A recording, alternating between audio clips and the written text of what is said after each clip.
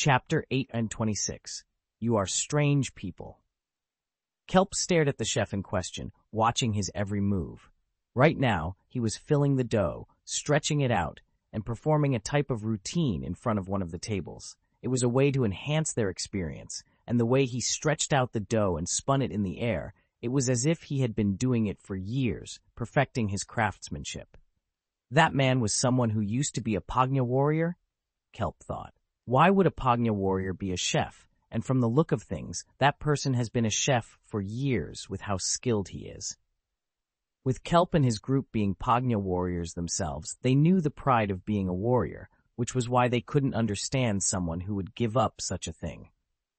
Looking back at the customers that were speaking, Kelp wanted to ask if they were sure they had the right person, but they were already gone. What should we do, sir? One of the altar members asked. Do you want to try and question the chef? Kelp waved his hand. They have to be mistaken. That can't be one of the warriors. There are plenty of warriors at these tables from the dark faction. Let's try to get friendly with them, buy them a few drinks, and find out what happened. Window.pubfuturetag equals window.pubfuturetag, window.pubfuturetag.push, unit 648C3C for 32703F9CE2, ID PF4630-1. Kelp and his group were quick to enact their plan, and it had worked. With a few drinks down the others' bellies, their lips had become somewhat looser. And Kelp was getting answers to his questions, but they weren't what he had expected. He learned of the warriors, how young they were, and the power they wielded, as well as warriors they had never seen before helping them fight. Some wielded special weapons in their attacks as well. Things weren't making sense, how such people could get such strength and the weapons that they had used. On top of that, the interesting fact Kelp learned was about the items taken from them. Artifacts left within the clans for so long. It was burying a deep hatred among some of the clans with the newcomers, but there was nothing they could do. Eventually, after going around the entire restaurant, Kelp and his group returned to their seats and ordered more drinks. They needed to, in order to stay in the restaurant a little while longer. What do we do now? Although we found out some information, and maybe what this dark Magus ordered others to do, I don't think this is what Altar was after, one of the guys said. You're right, we can't go empty-handed. We will have to dig deeper, maybe head to some of the clans, and head to the academy if need be, Kelp replied. Isn't that risky? And how can we be sure they'll answer any questions we have anyway? Kelp reached into his pocket and pulled out a rounded, meat-like stick. It looked somewhat like a chopstick, but it was thicker and more rounded on both ends. This is a little gift from one of the programmers. It's the first time they've given me such an artifact. Hold this in front of a person's eyes, ask them anything, and they will have to tell the truth. Kelp then passed it to one of his allies, Pons, who had been in his group for the longest time. This really works? Pons asked, looking at it. Try it out here if you want, Kelp said. It was then that Pons held up the device and went to hold it in front of one of the fellow members in the group, but Kelp reached out and grabbed his wrist, shaking his head. Not on us, Kelp stated. Have you not heard from the other squads? The other members shook their heads and leaned in closer, knowing full well this would be something others shouldn't hear. Some of the items in Altar are powerful, and they practically have no downside, but a lot of the items given to groups like us sometimes seem to have drawbacks. Now, Altar would never give out something that would harm our squads. After all, no one would use such items, and there would be a lot of trust lost in Altar. But they don't fully explain the effects it say, and have on others. What do you mean? Pons asked. Let me give you an example. That item certainly does what they told me it will allow us to ask any question and get the truth, but there could be side effects on the person used. Maybe they lose their memory of the last 2 years. Perhaps a year of their life would be taken, or maybe even they can never speak again. These are the types of things that have been spoken about from the other squads. And they don't tell us this? Another member shouted. While the member who was moments away from having the artifact used on him was staring ahead at Pons, thinking what could have happened if Kelp hadn't explained in time. At some point, They have to test some of these items' effects. Some might not be so obvious, and as I said, none of them harm us, so it's not to worry. Anyway, we should probably find out what side effects it has before we start entering clans with this thing, Kelp said, gesturing for Pons to get to work with the item. Understanding the assignment, Pons went to the closest table they had been friendly with for a while now. He offered to buy them a drink, and then, under the guise of a magic trick, Pons pulled out the special device and held it right in front of the man. He then lifted his hand, ready to press his thumb on the top to activate the artifact, pushing down, until a hand reached out and grabbed him by his wrist. "What are you exactly doing with that?" Pons looked at the man that grabbed his hand and noticed the white clothing. It was the chef, the one they had been told about. "You guys have been acting strange ever since you got in here," Skylar said. Chapter 827, Don't Break the Rule. In the perfect noodle shop, the chefs behind their cooking counters, as well as the customers that would regularly come, had all stopped what they were doing for a moment. They looked at the scene playing out with Skylar and had large smiles on their faces. Kelp and the other warriors noticed the strange looks the others were giving as well. Seriously, what is up with this restaurant? Kelp thought. Little did they know that what Skylar had just done was something he had recently been doing on the regular, and everyone was waiting to see what would happen next. "Are we taking bets on this one?" one of the chefs asked. "I'll say 5 minutes. These guys look a bit stronger than the last lot," another added. "Well, you know it takes longer because of Zon's and Rain's rules, right? That nothing in the shop can get destroyed. Window.pubFutureTag equals window.pubFutureTag. Window.pubFutureTag.push, unit 64833F92E2, ID PF-463U-1. The reason they were looking with anticipation and smiles was because of what Skylar had done since he had joined. No one quite knew the exact reason why, but since Skylar had come to work for them, he had butted heads with a large number of guests. It happened from time to time, between waiters and the chefs themselves. Even Rain got a bit too emotional in the past when someone would criticize his cooking. In this case, though, maybe it was the build-up of the situation. The fact that Skylar was working as a chef instead of practicing his martial arts, or maybe it was the type of people as well. The word that Skylar from the Woo Club clan was working as a chef had gotten around to those who knew Skylar. Those who had lost fights to him in the past had come to see if this was true for themselves, visiting the restaurant, and proceeded to mock him. Skylar didn't hold back and proved he was still a skillful warrior, dealing with all those that annoyed and mocked him. However, Zon and Rain had rules if he was to fight so much in the restaurant, not to destroy the restaurant, and not to allow any other customers to be harmed. Right now, in their eyes, this was just another one of those moments. "What are you doing?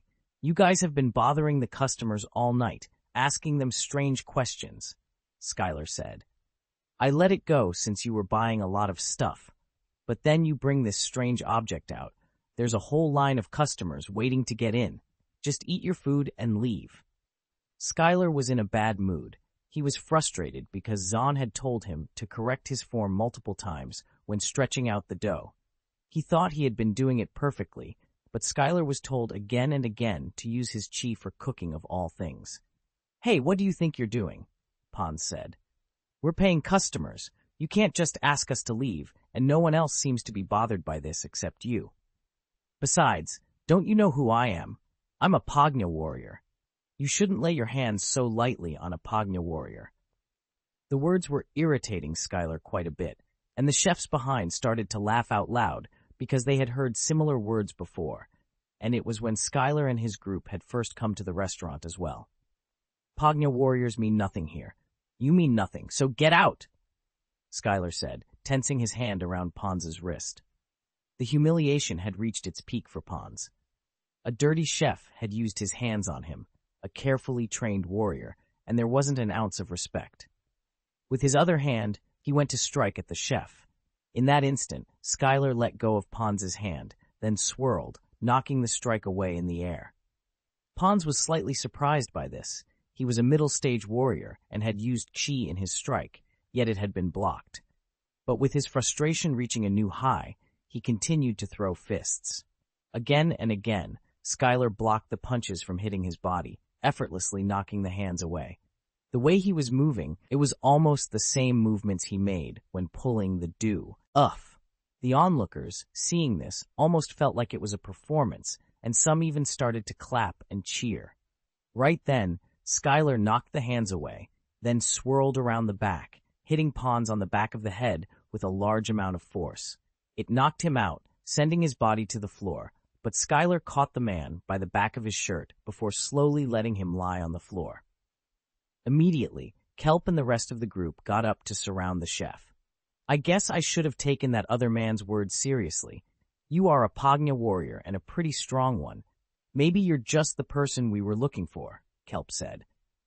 Right, scum like you would of course gang up on a single person like me, Skylar said as he rolled his sleeves up to his elbows, ready for a fight. One of the warriors charged forward and gave a large kick to the center. Skylar lifted both of his forearms, blocking the attack. Right after, another strike came toward his head, but he was smoothly able to avoid the hit. 3 warriors of great skill were attacking him at once, but Skylar was able to avoid them each time. I might be imagining things, but have I gotten better? But how? All I've been doing for almost 2 weeks now is making noodles, Skylar thought. With that thought in his head, there was one fist, incredibly fast compared to the others, aimed right at his face, thrown by Kelp. The fist solidly hit his head, lifting Skylar off his feet and sending him back, crashing into one of the tables, breaking it apart. The customers nearby rushed to their feet and moved away, slightly startled by what had just happened. You should have known when to quit, Kelp said. Skylar, rubbing his forehead that was slightly sore, could feel the presence of someone else standing by his side. It's the same for you, Skylar mumbled. Now Kelp and his group could see another man in chef's clothes standing right next to Skylar. You've broken the rule, Zahn said. You destroyed the restaurant's property. Chapter 828, Unstoppable Chef. The grin on Rain's face was the largest of all those in the resta. Forearms rested on top of his belly as he looked ahead. I can't believe that Zahn is getting involved himself. Rain sighed. Level of skills he displayed that day. Shouldn't we still be worried, Rain? One of the cooks asked. Warriors, and it looks like they were able to get the better of Skay. Although many felt that way, it was because they knew nothing world, and it was the same for Rain. He was just trusting his goo. Without realizing it, he had recruited a very, very special person. Paragraph comment. Paragraph comment feature now on the web. Move mouse over any paragraph and click the icon to add your comma. Also, you can always turn it off on in settings. Got it. You cooks have all gone mad to stand up and fight against us. I doubt any clan is going to stand up for harming a bunch of cooks, Kelp shouted. As he did, the others by his side all rushed in toward where Zahn was. Window.pubfuturetag equals window.pubfuturetag. Window.pubfuturetag.push unit 648-3C04B3273F92E2 ID PF4030-1. Your chi control has gotten a lot better, Zahn commented. Skylar realized that these comments were aimed at him. If you keep at it, your noodles will be close to perfection. It's a shame, unlike with your group, with these, I don't see anyone who is talented. The first man came to strike, and it missed, going right past Zahn's face. Just moments after the strike was thrown, a large cracking sound was heard. The arm that was used to strike, the bone in the forearm, had been snapped, broken apart. Right after, Zahn grabbed the man by the face and threw him to the side as another opponent came to strike. This time there were 2 striking at the same time. Stepping ahead, Zahn spun his body. Skylar, watching, was focused, so focused that he was trying to see every detail. It felt like he was watching the movement in slow motion. How is it possible? How is he able to move the right way to avoid the 2 hits? One attacker was throwing a punch, the other a kick, and Zahn had managed to move and bend his body in such a way that both attacks missed him.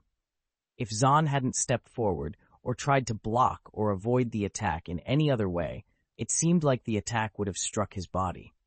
This type of calculation, this type of foresight, it was impossible for a human, at least one at the middle stage.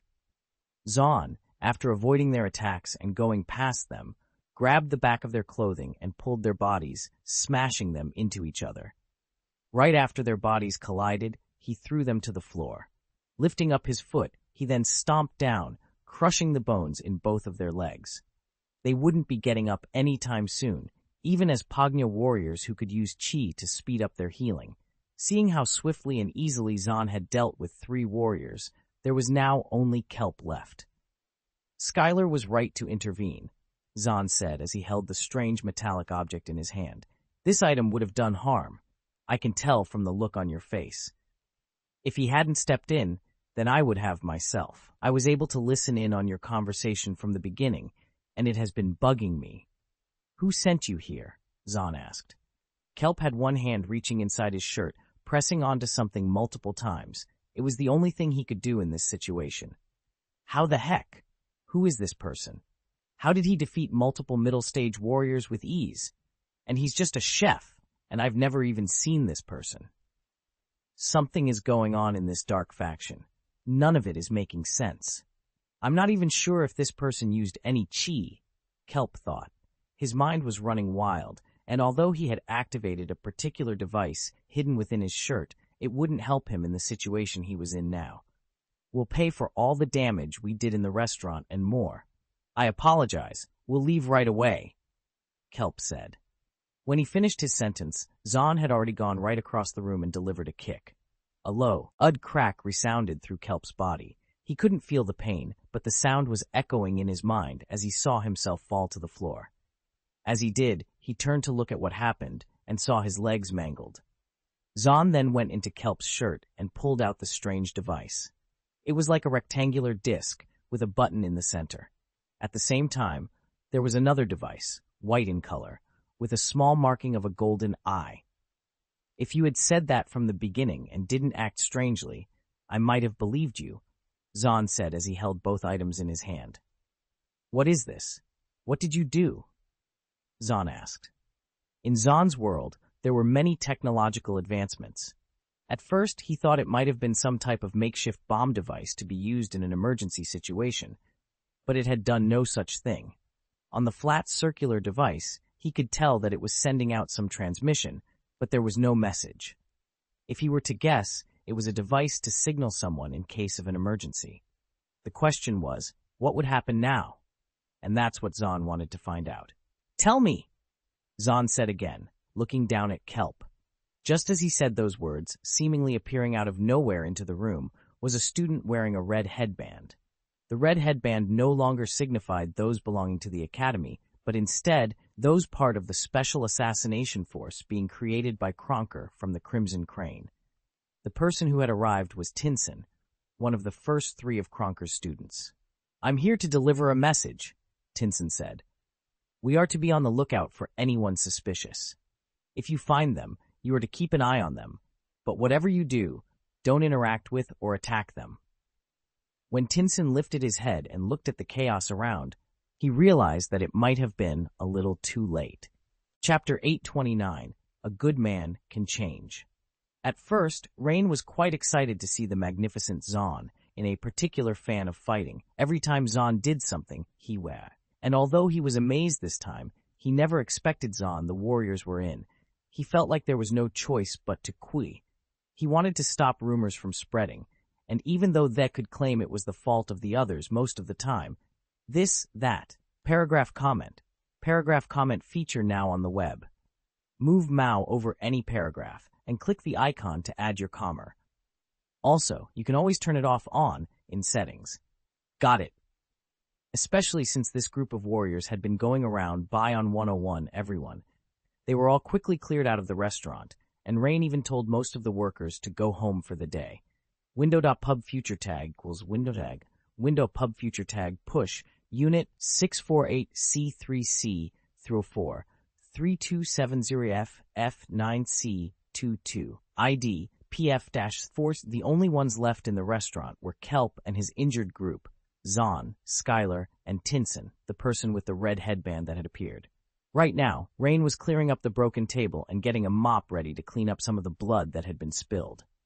I expected him to lash out, but he overpowered them with ease. He broke their bones, and none of them even stood a chance. Rain thought. Just what type of monster did I hire for this place? Skylar had similar thoughts, but they were in the opposite direction. This man, he must be some type of hidden master, a person who's lived a long life and decided to go into hiding by working at a noodle shop of all places.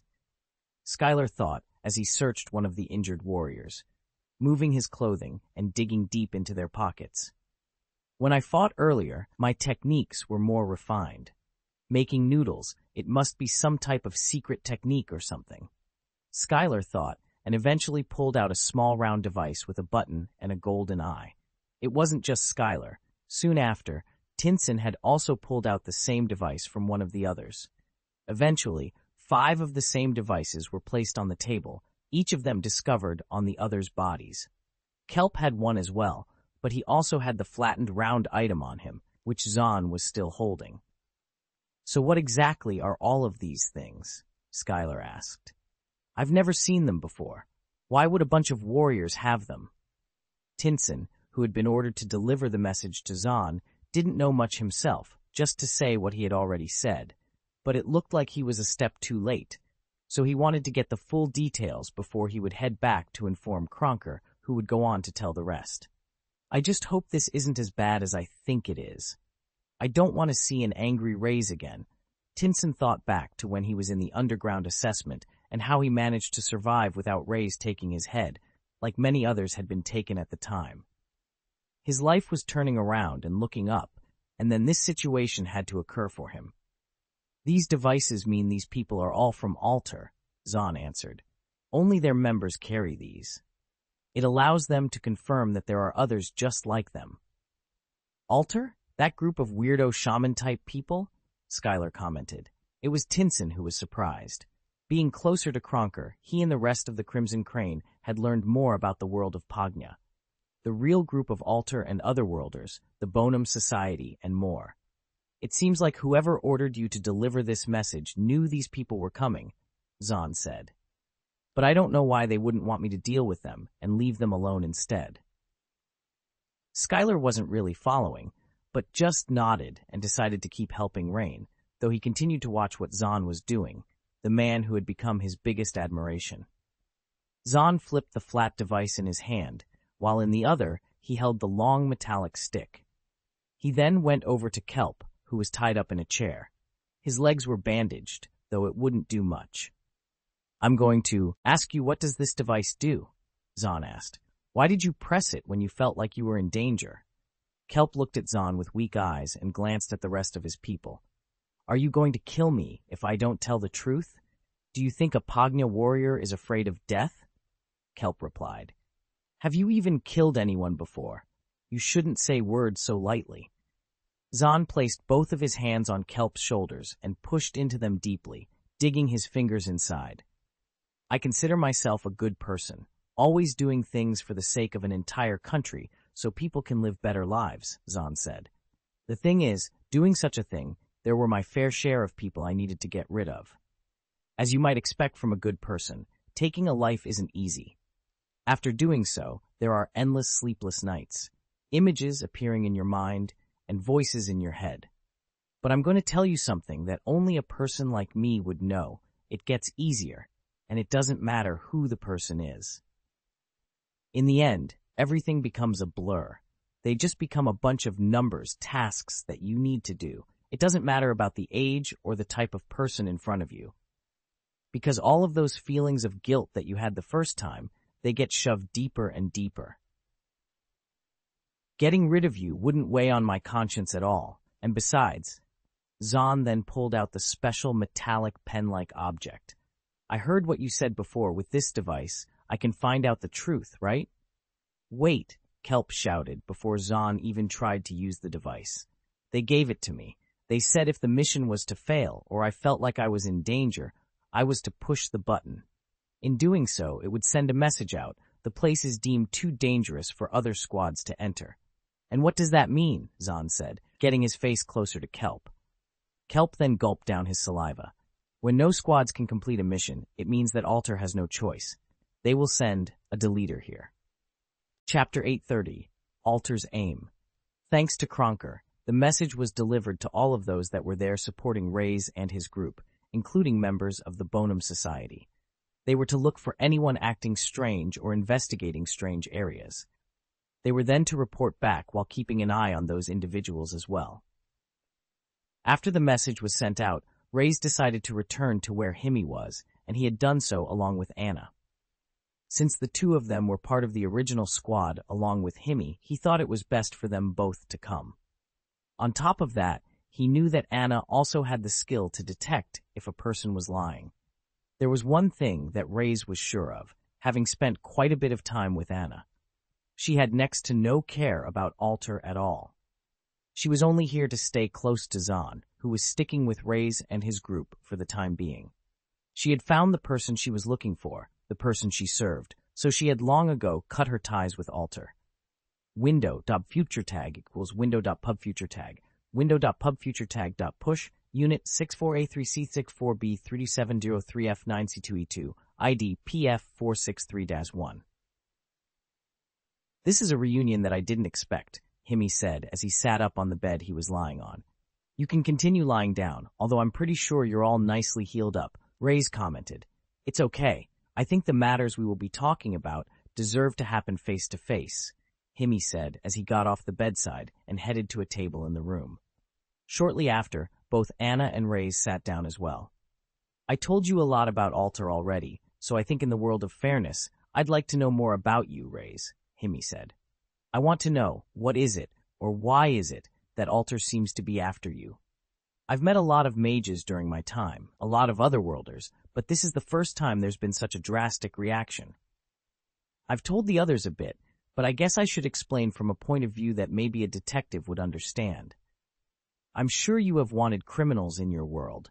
I heard that the one in charge of Alter is a mage, so he's most likely from Alterian as well. The name I use, the Dark Magus, is the most wanted person in Alterian. Himi, hearing the news, had some reaction as his eyes widened and he leaned back in his seat, but it was clear what Reyes was saying, that he was this person in question. Of course, Anna, who was by Reyes' side, could tell everything he was saying was true as well. You don't seem too surprised, Reyes asked. What, you wanted a different reaction? Himi said, raising an eyebrow. You want me to pull out some handcuffs and take you to Alter, the people who just tried to kill me? Trust me, during my time as a detective, I had some pretty wild cases. Even the force itself was often corrupt. Just to finish cases, or to pass numbers to the higher-ups, they would pin it on the most obvious person, rather than the real culprit. Maybe kids see things as black and white, but the world really isn't like that. Things can be seen as simple. No matter what, killing is bad. Even if the person has done a terrible thing, taking a life is bad, and there are those goody two-shoes that could never ever take a life, no matter what circumstances they were in.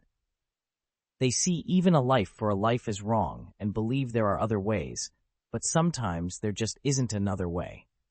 The need to kill one person to save many has come up in history throughout the world many times. Himi then went on to do his normal gesture, pulling his fingers close to his lips and letting out a big huff of air. So, you're a badass mage that went against the system. I can see why they're scared of you. So are you going after them? Going after Alter? Himi asked. Reyes nodded in response. Alter isn't the one going after me, but now that I'm sure there's a link between them and the Grand Magus, I will be going after them as well. No wonder they want to get to you first. I mean, you already took over the Dark Faction, something Alter has failed to do for a long time, Himi said. I'm no fool. I need to look into who my employers are, and I could see the goals of those programmers from a mile away. I'll give you the details you want. I'll tell you where Alter's base is, what items they have, their numbers, their power, and everything. But I don't know what they're really after in the end. What I do know is that with Alter and the movement of the squads, for a long time, they've been trying to spread their power so they could control one of the three factions. They were unable to infiltrate the demonic faction. It was a lost cause from the beginning. They seem to have some type of instinct to those that aren't one of their own. Although they have some power in the Dark Faction, they were unable to progress extremely far. Reyes could guess why. Bofan was here originally, perhaps slowing them down, and the Bonum Society base was in the Dark faction as well.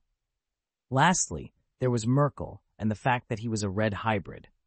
From the outside, maybe the Dark faction looked like the easiest to control, but it was quite difficult. Reyes was only able to do so by working together with others and using a bit of help to get rid of Merkel. If he hadn't had the chalice back then, even Reyes would have failed in taking over the Dark faction.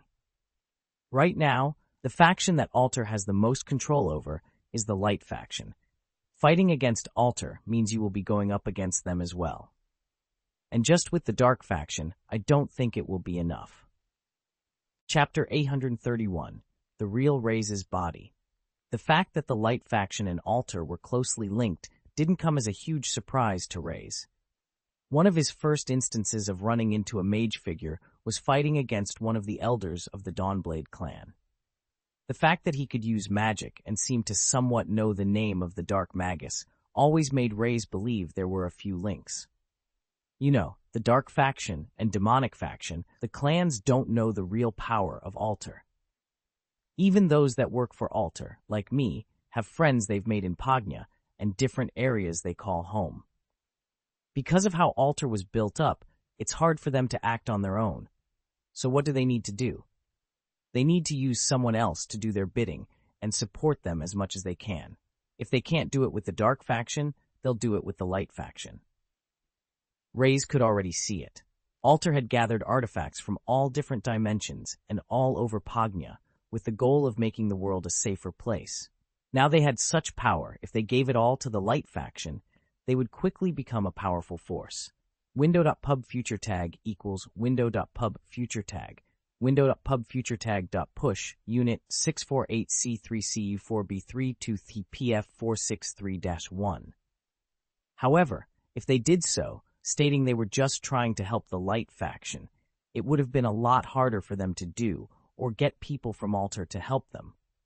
Alter already has a large number of their people in high positions, even some as clan heads in the Light faction, so it's not hard for them to do, Himi continued.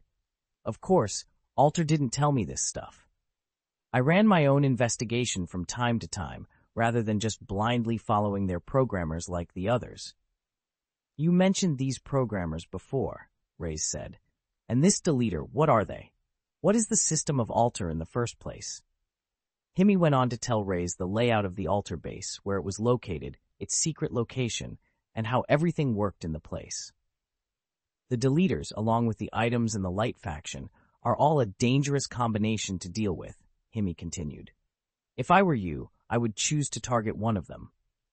Maybe the Light faction is your best bet, but since you are one of these factions, remember you'll always have other things to worry about.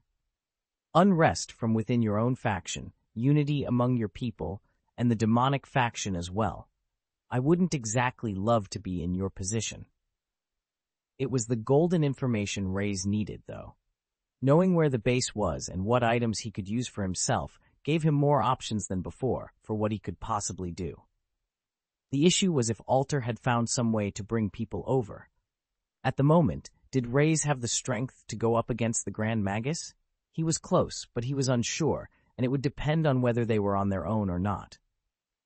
I am curious about something, another question of mine, Himi said. I've watched you for a while. Are you able to use chi and mana at the same time? I am, Reyes answered, wondering why Himi was asking the question, and remembered what had happened to Safa when she had learned magic. Is it a problem with Pagna warriors? Reyes asked. Himi nodded. It is, but I might have to reevaluate the information I know. As far as we are aware, Pagna warriors are unable to learn magic. If one has a chi core, then when trying to create a mana heart, the chi will act to protect it and destroy the mana core around the heart, killing the person on the spot.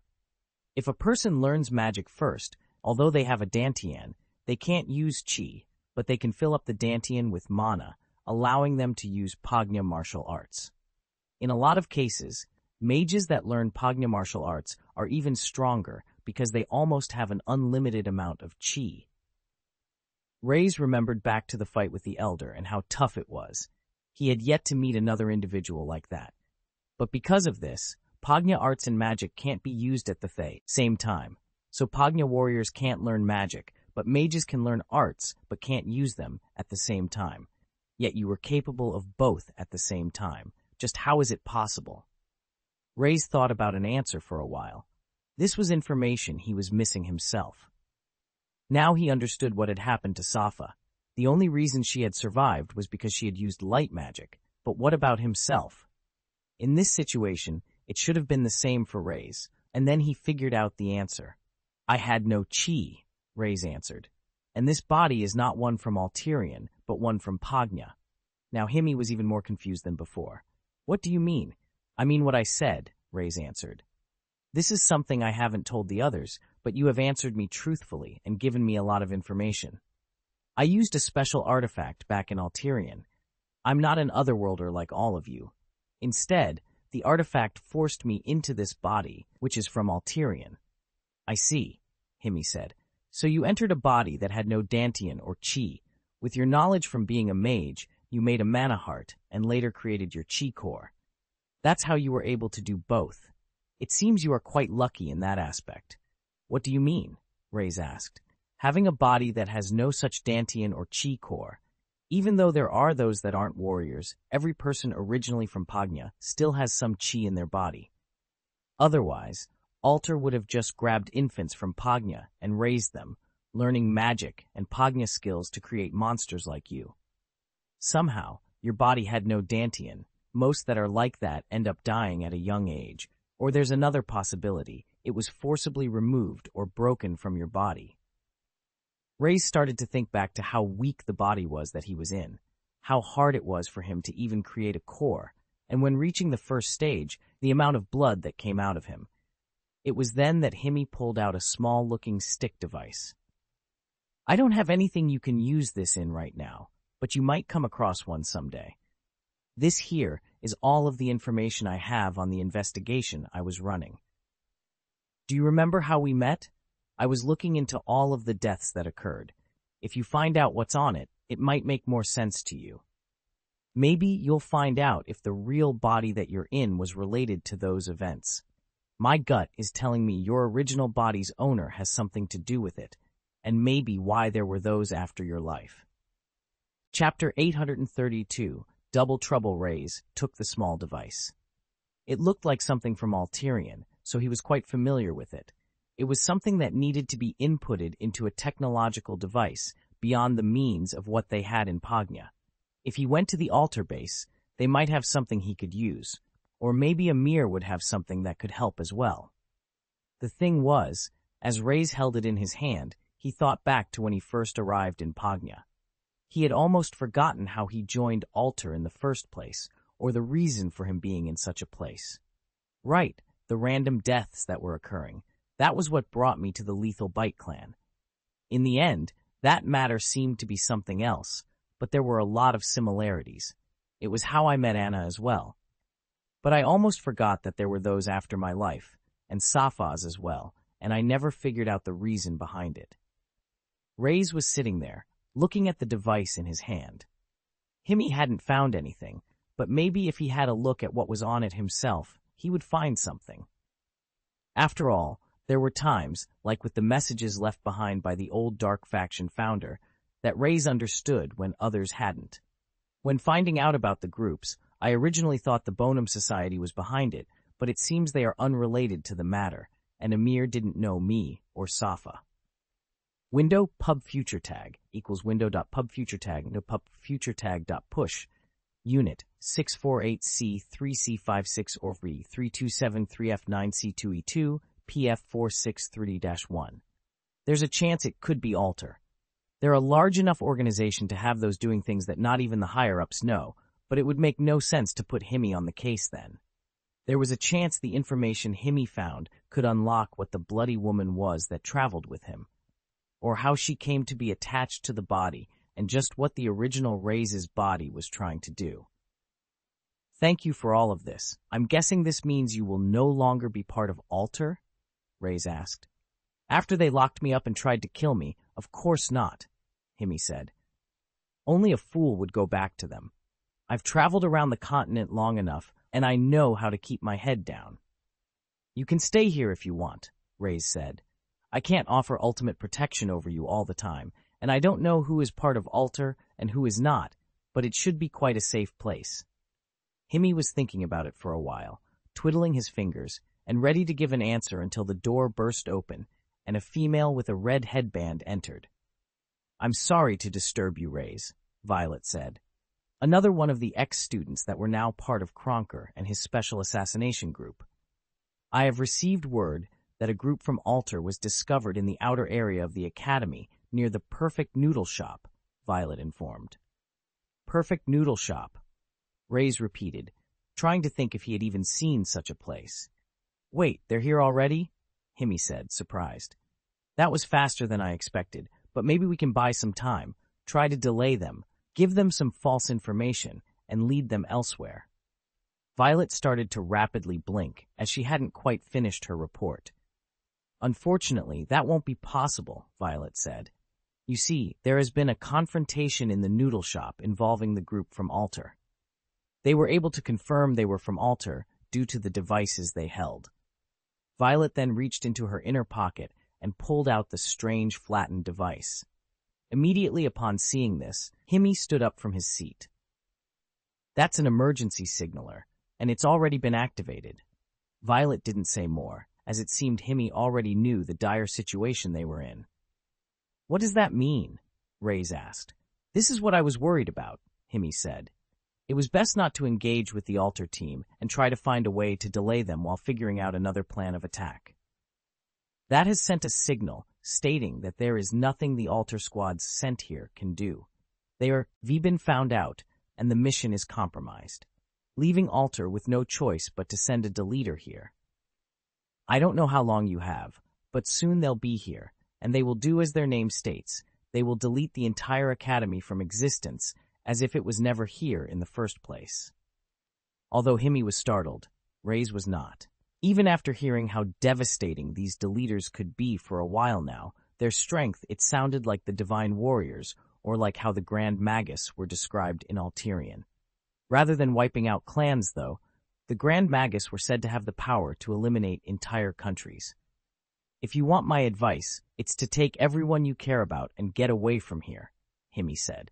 It's too much of a risk at this growing stage. It's okay, Reyes said, standing up. You said before that it was impossible to take on Alter, these deleters, and the Light faction at the same time, so this is a perfect situation for us. This is a chance for us to take on one of these deleters completely on our own. In my eyes, if Alter is foolish enough to send just one person to take us out, then they're making a big mistake. Let's take this chance and turn it into an opportunity. Himi knew he could no longer say more, and who knew, maybe Reyes could pull it off with the rest of his powerful group. That was when, right by Violet's side, another student named Joe appeared, sweat running through his entire body. I have an urgent message that has been delivered by Reyna concerning the demonic faction, Joe shouted. It seems the Behemoth clan has decided to attack the town of Flendon. Chapter 833, A Man's Promise. A meeting was taking place between those now in charge of the Dark faction, and the person who had called it was one of the most unlikely individuals. It was Reyna Narfis from the Neverfall clan, and also the Dark Magus's current wife. Although the marriage was just to ensure Belil was off Reyes' back in a number of ways, it certainly had its fair share of advantages, one of them being the gift of a town for them to look after in the demonic faction, a place called Flendon Town.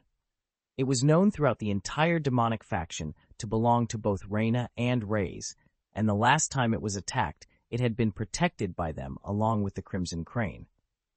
Now, a meeting had been called as the town was once again under attack. Inside the academy, a room set up for the leaders was being used. There were grand chairs set opposite each other in the room with a single chair at the head of the area like a table. Since no one really cared for formalities and didn't even have official positions, they all just sat where they liked, while Reyna sat at the head of the table. Window.pubFutureTag equals WindowPubFutureTag. WindowPubFutureTag.push. Unit 648C564B3270F9C2. ID PF-463U-1. Shouldn't that be where Reyes sits? Liam whispered as he took his seat. I don't really think he cares about that stuff, Simeon replied. Let's just get on with whatever is going on. I called you all because I just got word that the Behemoth clan is making moves and they're sending a large force to Flendon town, Reyna explained. The Behemoth clan, again, Alba said. Did they not learn their lesson from last time? Apparently not. Shamo has been angry about the whole situation in the demonic faction for some time. He has a hatred for the Dark Magus for multiple reasons. My guess is the only reason he hasn't attacked is the worry of retaliation from the Neverfall clan. However, my father has never stated that he would get involved if a place was attacked. On top of that, we aren't currently there.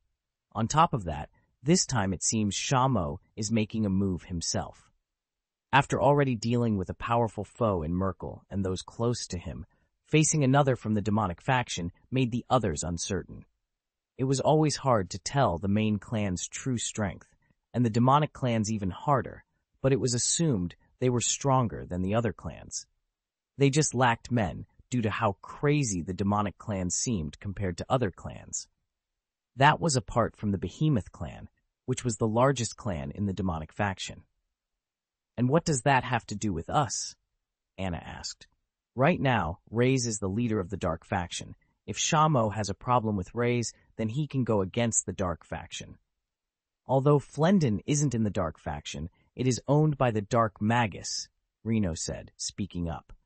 It's quite clear the only reason they're attacking is because it belongs to the Dark Magus, and they're trying to get a reaction out of Reyes. Not only that, what about all the people? Froma said. Even if Reyes isn't there, those people took part in the fight against the Behemoth clan last time. I'm sure Shamo isn't going to go easy on any of them. They will lose their lives because of what we did. We have to help them. Reyes was listening to everyone's opinions, but it wasn't just Anna. Even Amir spoke up, thinking it was best for Reyes to just stay in the Dark faction rather than face another large enemy so soon. But Flendon was a gift from my father. If we lose it, we could be in his bad books as well. Reyna pleaded. While the others were arguing, Reyes still didn't say anything, and that was when the outsider decided to speak up as well. This isn't as easy as you all think, Himi said. There's another issue, which has come at the worst possible time. All heads turned to Himi, the person who had come in injured. He had been standing by Reyes' side the whole time, so no one had asked why he was involved in the meeting. A group from Altar arrived not too long ago. They've sent a message, and at any point in time, a powerful enemy from Altar could be sent here. The Behemoth clan is no small clan, but leave here, and there's a chance you lose everything here as well. This was the true predicament Reyes was in, not whether to go or not, but where to go in this situation. So what are we going to do, Reyes? Speak up, man. Say something, brother. Liam started shouting. Shut up, Safa said. Just because it takes you 2 seconds to make an irrational decision doesn't mean everyone else should. Taking time to think things over is what a sensible person would do. While everyone was arguing, Himi walked over to Anna and asked for something. After taking it from her, he wandered over to Reyes. Do you remember what I gave you when you became an official member? Himi asked. Seeing what was in Himi's hand, Reyes pulled out the same device. It was the small round white object that proved one was a member of Altar. If you hand it to me, I can buy some time. You see, these things are also used as tracking devices, Himi explained. Wait, and you're only telling him now? Safa said. I assumed you wanted to keep it to give you a better idea of who to trust, but the situation has changed now, Himi said. I will take all of these and move away. They will think we are on the move together and go after me first. Will you be okay? Reyes asked. I got away from the entire group of Altar. Avoiding one person shouldn't be too difficult, Himi answered. And why would you do this? For me, for us? Reyes asked, still suspicious. He had many people offer a helping hand in the past, only for it to turn out to be false and for their own gain. I do have one favor to ask, Himi said. If you find Charlotte, do what you can to protect her. She is a good person, too good for this world, and she seems to have taken a liking to you. Himi then snatched the device out of Reyes' hand and immediately headed toward the door. It's a promise between men. I know you'll keep it. Chapter 834. Town of Flendon. The town of Flendon, located in the demonic faction, had received quite the boom after defeating the Behemoth clan in a small scuffle. After the fight, the town received a large number of gifts, supporting the place, thinking it would become another big player in the demonic faction. With it, an influx of citizens had come to join the place as well, and Mayor Jarlston used the influx of funds to hire more mercenary wanderers to help protect the city from smaller clans that might target such a place. Although the Crimson Crane's base was meant to be located at Flendon, due to the small size and the way Alba ran her clan, they didn't hire new recruits. This meant there wasn't necessarily a clan to protect the place like other areas. There was one person in particular who had joined the clan for a while now and was standing guard on one of the major outside walls. With his black hair and dark eyes, he was observing the situation. "Please just let me leave," a woman screamed in front of the gate. "We already talked about this and sorted everything out. Window.pubfuturetag equals window.pubfuturetag. Window.pubfuturetag.push unit 648C3664 322703F9C2 Alms 1. A man was grabbing a woman by the wrist, trying to drag her back. "I already told you it was an accident, and it wouldn't have happened if you were at home all the time," the man replied. "An accident? So your little wee-wee just slipped in by accident?" the woman screamed again. "And I worked because you were fired. We needed the money." The woman jerked her arm, pulling it out from the man's grasp, and continued moving toward the city. She grabbed a piece of rope that was tugging along, all her belongings piled in boxes. She only managed to move a couple of steps before the man grabbed the back of her head. "You're not going anywhere," the man declared as he pulled her to the ground. "I don't care what a piece of paper says. You're mine. You promised to stay with me. You filthy damned botch!" The man continued to pull the woman by the back of her head. "Hey!" a voice shouted out. The man turned around and saw a fist coming right toward him. It hit him square in the face, and he felt his two front teeth bend in and snap out of his mouth as his whole body was flung backward. "Brack, what are you doing?" one of the other guards shouted, running over. "This is a civil matter. We're not supposed to get involved with these things. And besides, she's not even a citizen of Flendon. We don't get paid for this." "What, and you expect me to just let that ahold do as he wishes?" Brack said, wiping his fist as if disgusted to even have the man's blood on it. "Besides, she was coming here to become a resident, right?" The woman quickly nodded as she bowed, saying thank you. Meanwhile, Brack went ahead and grabbed the piece of rope. "Just see it as helping our future citizens," Brack said as he flung the rope, aiming to slide the large crates of boxes on the sled beyond the gate. Instead, the sled with all the boxes slid and then crashed on the ground, breaking right in front of the gate. Brack froze as he looked at all the items, an awkward smile on his face. "I'll get them all packed for you," Brack said as he rushed to put everything back in its place. While packing for the woman, the other guards just continued to shake their heads at Brack. Most of the new hires had gate duty rather than city duty like those originally from Flendon. It was just an easy job for them to earn some coin, so they didn't get too involved. But Brack was different, constantly getting involved, and this wasn't the first time he had done something like this. The thing was, for those who knew him, they would have known that this was completely strange for his character, or how he used to be. What am I even still doing here? Raise, the Dark Magus, the Crimson Crane, none of them are even here. Was he even serious when he said he would let me join him? Brack was one of the students who took part in the martial arts tournament, and was also part of the Behemoth clan.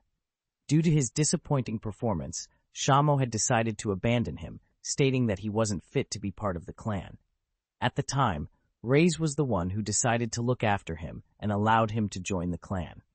The issue was, Raze had teleported everyone away, including Brack. There was nowhere for Brack to return to. He couldn't go back to the Behemoth clan, so he had no choice but to go to the town of Flendon, where Raze, the Dark Magus, was supposed to be. He had been here for over a month now, and there was no sign of him returning at all. Yet, Brack stayed with no other choice. Needing to make some coin somehow, and being a Pagna warrior, he decided to be a guard for the city. After putting all the woman's stuff away, he offered to help her push it again, but she kindly declined with a sweet smile. Brack didn't insist, knowing that he might use a little too much of his strength again and just make it even harder for the poor woman. "Brack, you need to take this job a little more casually, you know," the guard said. "Just let people be. You're not a hero that can go stopping all the disputes in the world. And you're young. You should leave that stuff to the adults." "Adults?" Brack said. "But the Dark Magus is young as well, and look how much he's done. He's one of a kind. One of a kind. Don't try following in his footsteps. Just relax and accept the coin." Just as the man said that, a horse was seen steaming through the fields, running their way. There was a man on top. "Halt!" the guard shouted. "Wait, that's one of our own horses. Don't you recognize the banner on the horse?" The horse continued to run forward, and as it got closer, they could see there certainly was a man on the horse, but it was just his body, as he was dead. Several swords had pierced inside of him, and he had been sent on his way toward the town. "I know this," Brack said. "This is the Behemoth clan." Chapter 835, Walking into It. Just like that, as quickly as Himi had come to visit the academy, he had left. There was part of Ray's that wanted to stop him, tell him that there was no need for him to go, but Himi was an adult capable of making his own decisions. It was clear he had already made up his mind. Everything that Himi could have done and told Ray's, the information was already in his hands. "I guess that's that issue solved, but what about the town of Flendon? What are we going to do?" Liam asked. It was then that Anna stood up from her seat and decided to rush out of the room, heading toward the door. "For now, everyone just stay on standby, but get ready and prepare for a fight if there needs to be one. We'll use Cronker to deliver messages," Ray's ordered, and the rest nodded as they went off to do their own thing again. For Ray's, he waited for everyone to leave the room and then looked at Reyna, who was the only person still inside. She had been biting her thumbnail and pacing back and forth. Eventually, Ray's walked up to her, and she seemed to not even notice he was there as she continued to walk back and forth. Window pub future tag. It's window pub future tag. Window pub future tag.push. Unit 648C3564B 32703F9C2. ID PF-463-1. Until Ray's took a deep breath and made the decision to reach out and grab her hand, stopping her in the process. "Ray's, you're still here?" Reyna said. "I am indeed still here, and so are you," Ray's replied. "You seem to have a lot on your mind. I can only guess it's the attack on Flendon." "I feel bad," Reyna said. "All of those people getting involved because of me. Most of them that helped out weren't even Pagna warriors. Some might think I'm worried about what my father will think, but it's not that. Those people, they were nice to us, Ray's. Even when they found out we were taking them over, they didn't treat us any differently, and many of them didn't even know who I was." Although Reyna was well known in the world of Pagna warriors, regular citizens wouldn't know what she looked like, and despite it all, they had been very welcoming. Ray's had to admit that as well, which was something he wasn't used to either. "The worst thing about it is I can't do anything on my own. I can't fight the Behemoth clan. Even when we went up against one of their pillars, I barely managed to survive. But going up against Shamo himself, I have to admit, I'm scared." "Do you not get scared, Ray's?" Ray's thought about his own mix of emotions, and he had an answer for Reyna. "Of course I get scared. I'm worried each time I fight, each time there's a chance that those fighting by my side could be lost.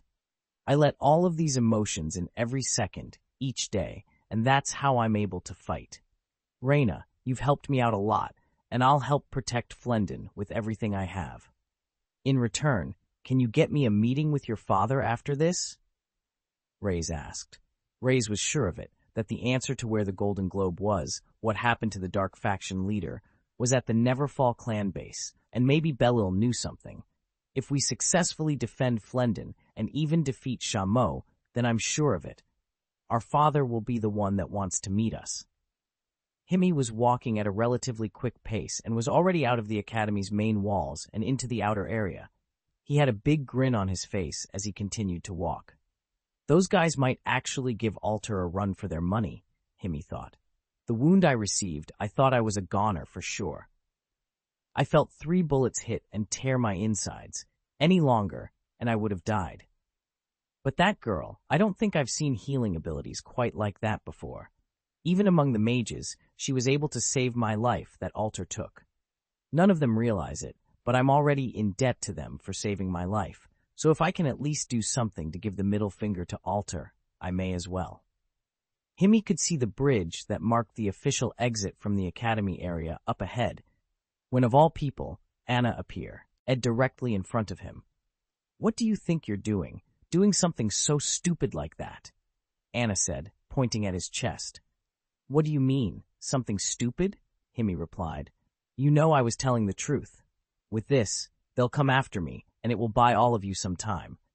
Anna was digging her finger deep into Himi's chest, and it was hurting him a bit. "You know what's going to happen." "You know," Anna said, her eyes starting to water. "I'm a squad leader, and I have been for a long time, looking after all of you. I got us out of trouble a number of times, and look at me, I'm right here in front of you, and I'll be right here in front of you again." With those words, Himi grabbed Anna's hand and placed it down by her side. He continued to walk past while Anna stood there in place, her head down. A few hours later, Himi was in another town in the Dark Faction. It was a town situated in part of a mountain with a river flowing down the end. He had rented a room with a balcony that allowed for a nice view of the river and the rest of the landscape. He looked out, then let out a big sigh. "They sent you, Scar?" Himi said. "They did," a voice said from behind. "I knew this was a trick, and if anyone was behind it, it would be you. Maybe you should have stuck with your squad, not that it would make a difference anyway." "Did you think because we're both from the same world, I might let you off or something?" Scar said. "Nah, the moment you became a deleter, I knew you were a lost cause. Anyway, I would be careful, Scar. This is going to be your hardest job yet. Thanks for the warning, but I won't need it." Chapter 836. An entire army. Having been in the Behemoth clan himself, Brack knew the methods of the clan. He had gone on quite a few expeditions with the teams, and this would often be their tactic when fighting against other clans or in a scuffle. They would send one of the opponent's dead back to them. Usually, to strike even more fear, it would be someone of high caliber or importance. In this case, Brack just knew it was one of the Wanderer guards stationed farther out. Placed in the towers up ahead, which were built after they experienced the first attack, Brack feared the Behemoth clan was already incredibly close. "Head to Jarlston. Tell him the Behemoth clan is coming, quick," Brack said, grabbing his fellow guard's shirt. "Wait, how do you know it was the Behemoth clan's doing?" "It could have been anyone, or even bandits, who knows?" the guard replied. "If it isn't them, then I'll take responsibility. Just report to him now," Brack said. The guard, more scared of Brack than what was coming, quickly rushed off to inform the mayor, while Brack quickly started to jump up the side of the wall. He hung with his arms, then pulled himself up, landing on top of the wall. The others who were already there were startled, but once they saw who it was, they calmed down. Window.pubfuturetag equals window.pubfuturetag. Window.pubfuturetag push unit 648C3C5604-32703F9C2E2. ID-1. The man on horseback had been brought in, but the people were still far too calm about all of this. Looking into the distance, Brack continued to stare out, and that's when he could see it. Just over a sanded hill, rows of people walking over. The sand was kicking up, with some on horseback. While others were walking, among the thousands of people, there was a large, round giant figure that was giving off an extreme presence. The man next to Brack pulled out a telescope to look in the distance. His bottom lip quivered as he managed to catch a glimpse of who was there. As he continued to look, the glass at the end of the telescope shattered, startling the man, causing him to drop it onto the ground. "What was that? How did the telescope break?" one of the other guards asked. The man, still startled by what he saw, could only think of one person. He didn't understand it himself, but he gave an answer. "The Behemoth clan, they're here, and not just them. Shamo has arrived. Shamo himself has arrived," the man shouted. Like a field of ants coming toward them, the guards soon realized the reality in front of them. The last time, thousands had been sent to attack the city, and now even more than before. There had to be at least 20,000 people coming at them. They certainly kept their reputation as one of the biggest clans out there, and Shamo, walking with 2 more pillars of his behemoth clan, was coming right at them. The bells were ringing throughout the city, and panic was setting in as everyone heard the news. Wealthy individuals, merchants, and those with little attachment to the town were packing their things. Many didn't even bother packing and did whatever they could to get out. There was a mass exodus of people, and it wasn't just the citizens either. Jarlston, who had received the news, was in the town hall. He had a map of the city in front of him, with several blocks representing the forces all heading toward the town of Flendon. "Sir, we've reported the news through the channel that Reyna has given us, but we're unsure what's going to happen," one of the aides by Jarlston's side informed. "We've been living quite good lives, thanks to them. No one has died from hunger since they came to look after us. If anything, we've been living luxuriously. I guess this is our fault for taking advantage of the situation," Jarlston said. "Stop that," Andy replied. "How can you blame us for just wanting to live our lives a bit? That's not our fault. It's the fault of these damned clans that think just because they have powerful warriors, they can do whatever they want. If the Crimson Crane and the Dark Magger, us, aren't here, then they shouldn't be attacking this place anyway." Jarlston nodded, but knew that none of the kingdoms in the demonic empire would do anything if they were to disappear. Partly because they only cared about the town because of the Dark Magus, who wasn't even there. "I have more news to report," the aide said. "It seems many of the wanderers and mercenaries we hired have fled as well." "Damn crooks," Andy shouted, a young man wearing armor over his body and a shield on his back. It was one of the shields crafted by the Dark Magus. "They take our money, saying they'll protect the place, but when the time comes for them to do anything, they just flee." Jarlston was looking at the map. From all the reports, the only people who stayed were the ones unable to leave, the large group of youngsters that had defended the town from the last attack from the Behemoth clan. The citizens who had lived here all their lives, and a few who had no means of leaving the place. The issue was, even the people left behind numbered less than the force that was coming to attack them. "Maybe we can try to talk to them," Jarlston said. "If we tell them the Crimson Crane and the Dark Magus isn't here, they will have no reason to attack." "Talk? I don't think they brought every member of the Behemoth clan just to talk. According to the front gate, they already killed one of us and sent him to the front," Andy said. "The whole world knows where the Dark Magus currently is.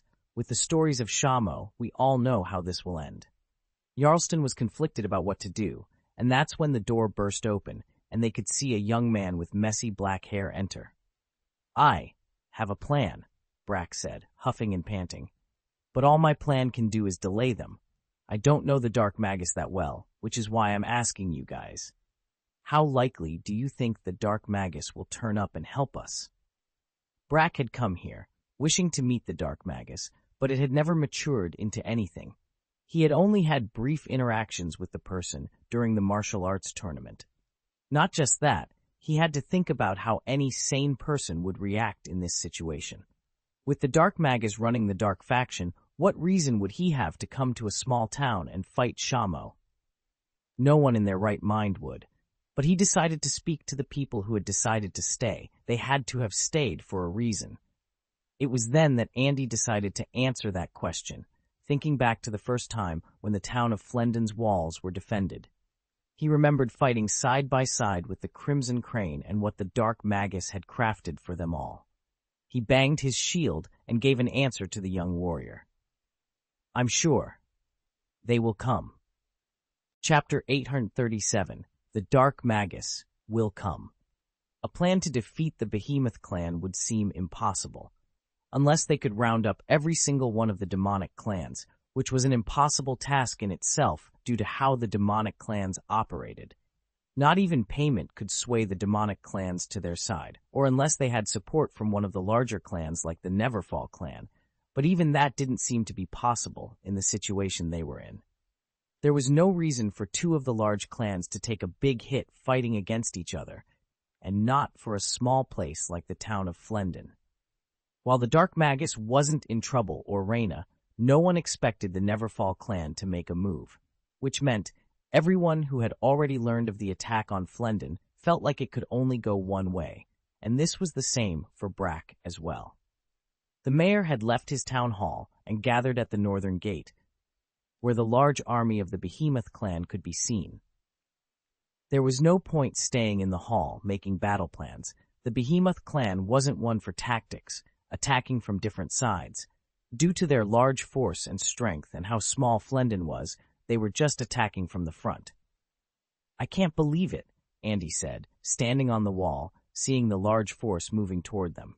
He estimated that it would take around 15 more minutes until they all arrived at the front gate.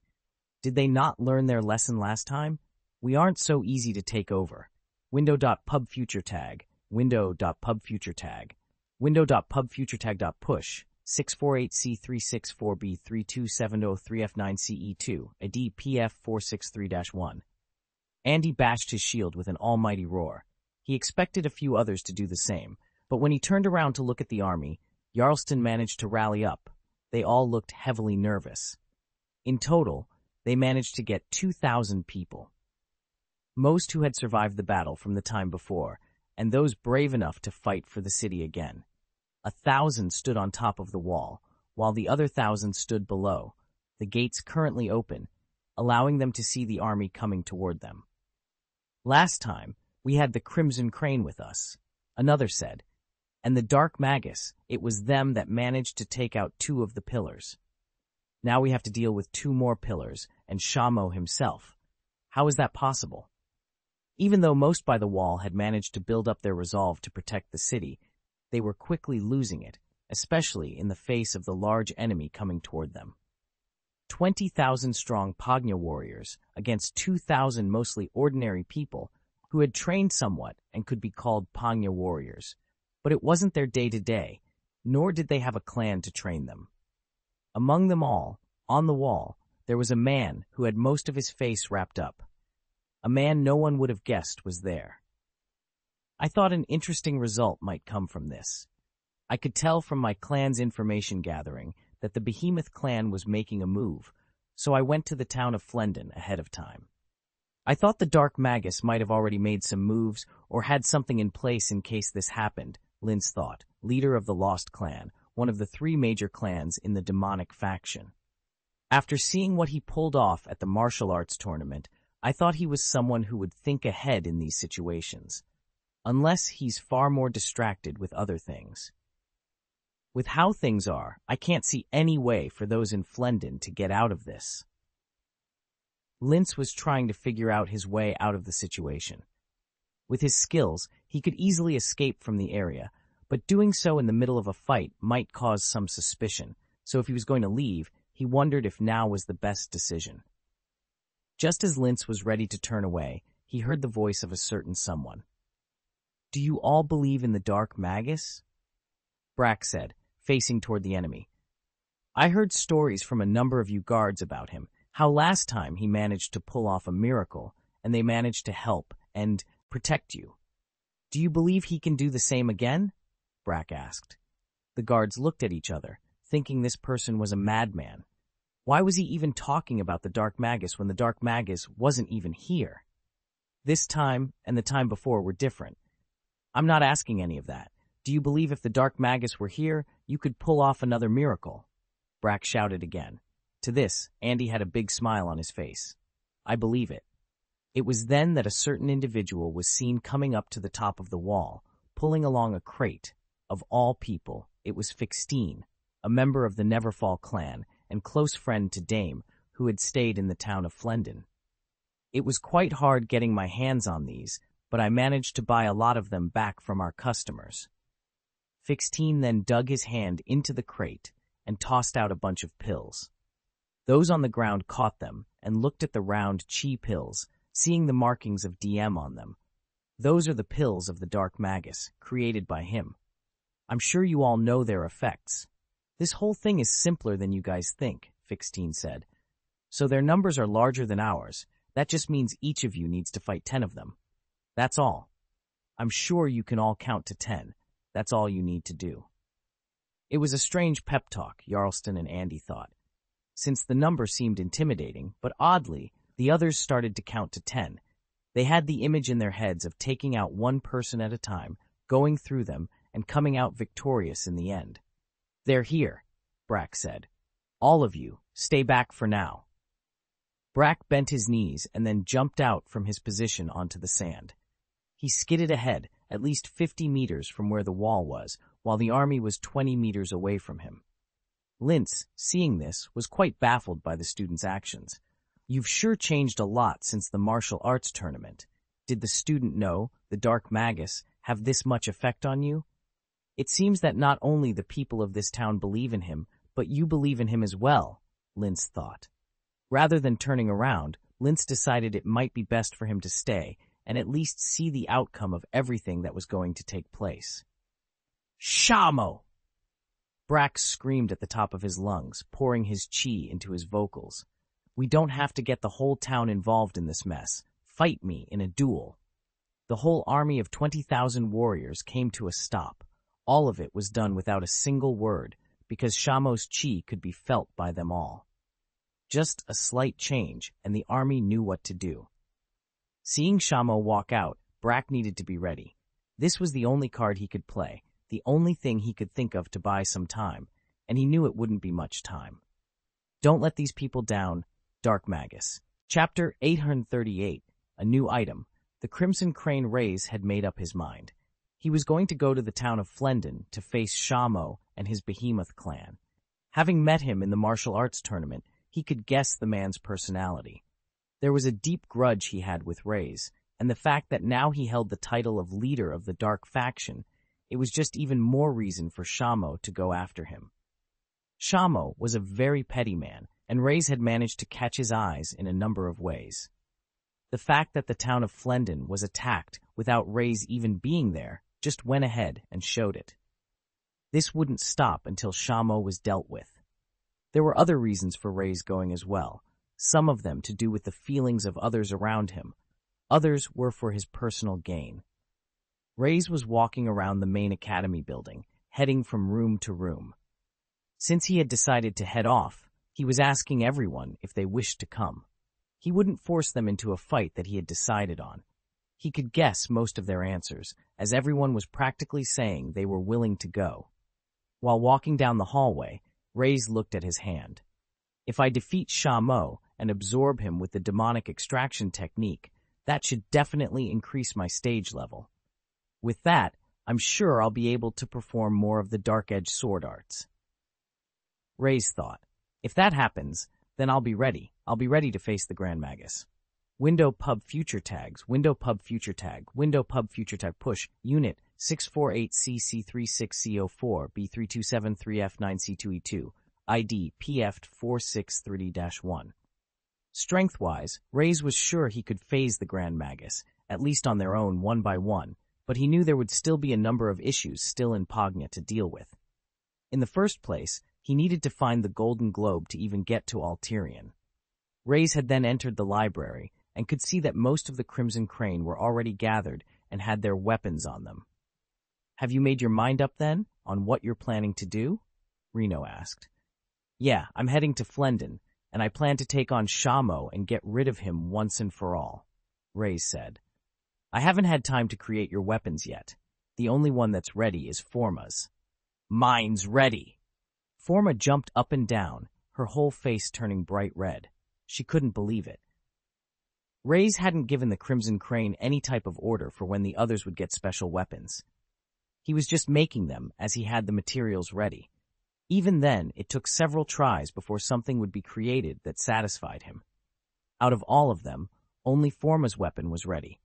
"If you head to my crafting room, I'm sure you will be able to pick up the right one. If you can, bring all of the failures with you as well." Forma nodded with excitement as she went ahead and already ran past Rays, looking for a new weapon. The others who had yet to get weapons were a little envious of Forma. Lily was waiting on a new spear, there was Kronker who was hoping for some new daggers, and lastly, there was Alba herself. "So where do you want us?" Alba asked. "Come to the meeting room from before, and I will explain to you all what we're going to do. but I came to tell you in person. You guys don't have to come. The decision is up to you." The other members looked at Alba. The answer was obvious to them as well. We all enjoyed our time in Flendon, and before even coming here, we were already content with making it our home. We got on with a lot of people and made a few friends. We'll be there and wait for you as soon as Forma comes back. Reyes had now visited everyone that was inside of the academy. Now there was just one more place he needed to go to and have a talk with. Outside of the main academy, outside of the courtyard walls. Reyes had entered the outer city. He had switched to a robe to cover himself rather than wearing his blazer, which stood out quite a bit. If others saw the dark Magus out in the open with his white hair, he was sure that it would cause quite the fuss, and he had made it to a certain location. He looked up at the signboard. So Zahn decided to relax here of all places, the perfect noodles shop. Just what is he doing? Reyes said. Forma had rushed and barged straight into Reyes' research room. The moment she had entered, a waft of air had touched her body and inhaled into her insides. She felt sick, and her entire body was covered in goosebumps as she shivered.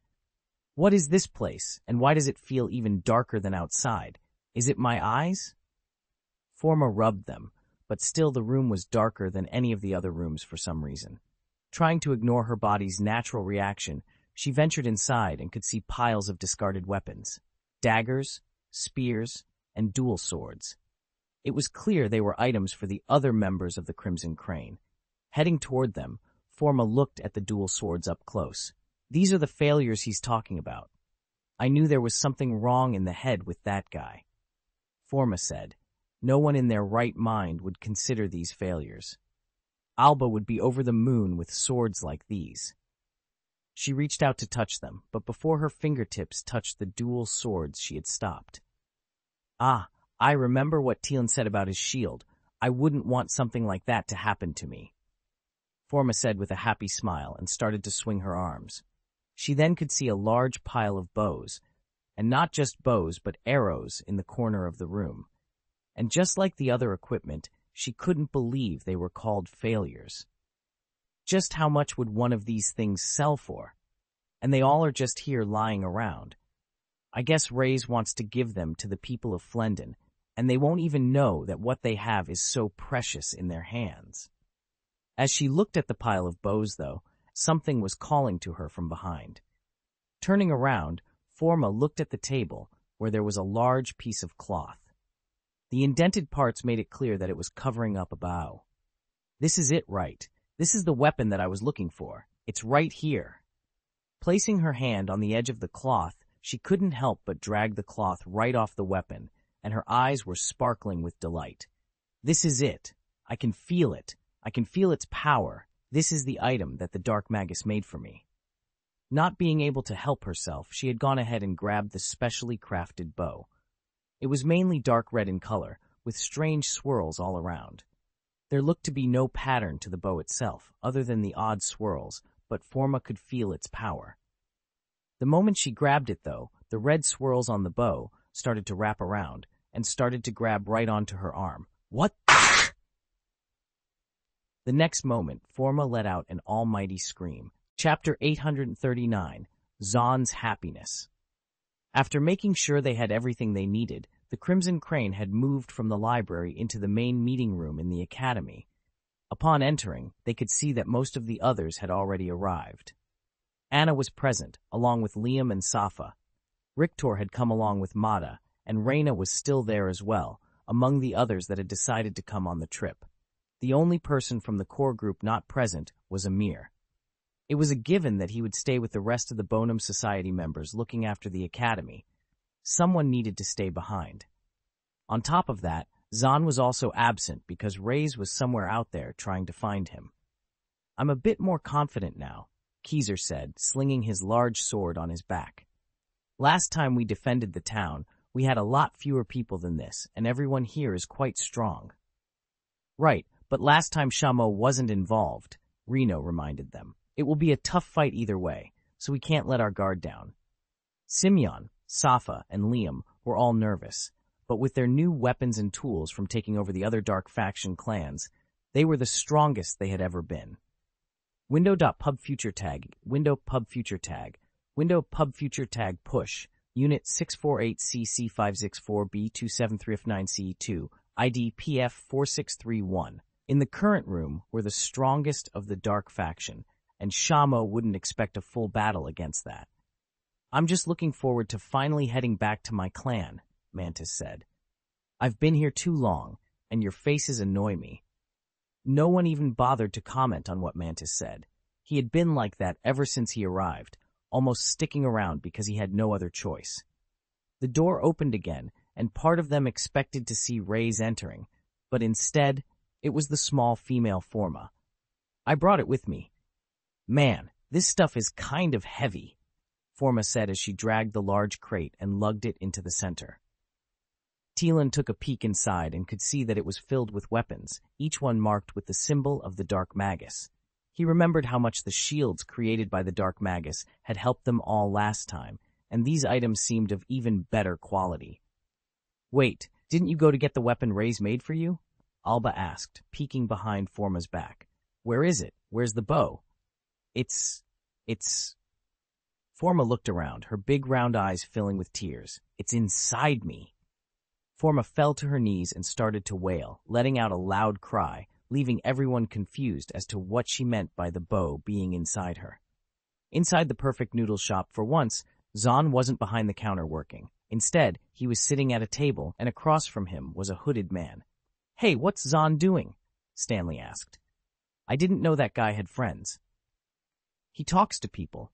Sometimes, Rain said. From time to time, a woman comes to visit him. They talk for a bit, but it's the first time I've seen this hooded man. Either way, he must be important to Zahn. He stopped what he was doing and even asked me to clear a table for them. Zahn never asks me for that, not even when the woman visits. At the table, in the hooded robe, of course, was Rays himself. So, I've told you everything. It's up to you if you want to come or not, Rays said, waiting for Zahn's response. Although the two hadn't had much time to talk about who they were or what their goals were, Rays knew one thing about Zahn for sure. He was incredibly strong. So strong, Rays wasn't even sure he could beat him in a fight at his current level. I will stay in the dark faction, Zahn said. You have your things to deal with, and I have mine. Right now, I've found some peace in this shop. Don't get me wrong, though. You're still important to me. Zahn placed his hand on the table and opened it up. A small square device could be seen. It then started to move, as small legs sprung out, resembling an ant. It walked over until it reached Rays. I have 2 of these, Zahn explained, and only 2. One of them I injected into your friend's neck. It's not the system he uses. Rays had no idea what Zahn was talking about, since he hadn't really discussed with Liam how he was able to grow stronger or gather strength. Not that Rays particularly cared. This little creature allows me to know where someone is at any point in time. I have appeared by your friend's side before. This is the second device, so when needed, I'll appear by your side. There's no need to implant it inside your body. Attach it to a piece of your clothing and remember where it is. If you need help, apply extreme pressure. If you do that, as long as I can, I'll appear. Rays didn't know what to say. Giving him such a thing, it was handy to have. Although he didn't plan to rely on others, it was a good tool. I originally planned to give that to Anna, but since I gave it to you, it means you need to look after her in my place, Zahn explained. Rays nodded as he picked up the device and placed it on the left side of his chest. If someone attacked his heart, he thought that would be enough pressure and enough reason to call Zahn over. With the conversation over, Rays stood up. Good luck on your task, and next time, I hope you can enjoy a nice bowl of noodles, Zahn said. I'll be back soon. With that, Rays headed back to the academy, and he was ready to head into battle once again. Fight after fight, it would have worn his whole body down, but he could feel it. He was close to getting to where he needed to be, to the Grand Magus. Chapter 840, A Gift Before You Leave. Froma was in the middle of a crying fit in the meeting hall, and none of the Crimson Crane members were able to get much out of her about what she meant. They had even analyzed the other equipment that had been brought, but nothing happened when they held it. In the end, Froma wiped away her tears and was able to speak again, but she still was in no mood to discuss what had happened with the others. It's okay, Froma said to herself. There was a note left on the table, so I know what's happening, but it still feels weird. That strange dark magus, why didn't he put the note on top of the cloth? Froma thought back and had to admit it might have been her fault. After taking off the cloth, revealing the weapon, she had completely ignored the note on the table and went straight to grab the bow. Now she was stuck with the bow, similar to how Tylon was stuck with the shield. The rest of the group was waiting until finally, Reyes pushed open the double doors. It seems like everyone is here. Thank you for coming on this journey with me, Reyes said as he pulled out a piece of chalk and started drawing on the floor. He was drawing a magic circle, a large one that would encase them all. It was similar to what he had done during the martial arts tournament, but that had taken a lot of energy and magic. To avoid completely wearing himself out, Reyes was drawing the magic circle this time. I see, Zahn hasn't come on this one. It's expected of him, Anna thought. He always went off on solo missions by himself. The only time he went along with us was when he had to. Window.pub future tag, window.pub future tag, window.pub future tag.push, unit 648C3C564B32PF-463-1. But I can't believe what he told me. His goal? It's not to head back? I guess he still hasn't talked to Reyes about it, Anna thought. As Reyes was drawing the magic circle, he decided it was time to explain to everyone how things were going to be, because it wasn't as straightforward as last time. When we were in Flendon, I transported you all from one position to another. So I drew 2 magic circles, but the magic circle in Flendon is no longer there, Reyes said. Unfortunately, I haven't been back to Flendon since, so I haven't figured out how to pinpoint coordinates there, nor have I set up another magic circle there, Reyes explained. I'm guessing you're telling us this because it means you'll be sending us somewhere else? Richter asked. Correct. There is one place I used to travel to frequently where I know the coordinates, a cave just outside the city of Repton, Reyes answered. That's still quite far from Flendon, Reyna said. We might not reach Flendon in time before the Behemoth clan gets there. Be realistic, Mantis added. The city of Flendon is already under attack. We're going to be the cleanup crew. Reyna's fists were shaking, and Reyes knew why from their previous talk. She was unlike other Pagna warriors and actually cared about the lives of the regular citizens. Should I stop by the clan base? Dame asked. It's on the way. I could ask Father for help. Father won't do anything, Reyna snapped. I was given away and am no longer part of the clan, and you abandoned it. If we step foot back there and ask for help, how do you think he'd react? The two of them stopped after that suggestion. We won't know the state of Flendon until we get there. There should be no other thoughts in one's head, Reyes said.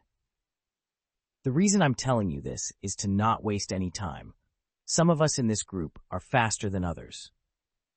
When you get to the demonic faction, I want you to head to Flendon as quickly as possible. The others nodded, and Reyes finished drawing the circle. You guys will go first, and then I'll need to draw another circle after. I'll be right behind you.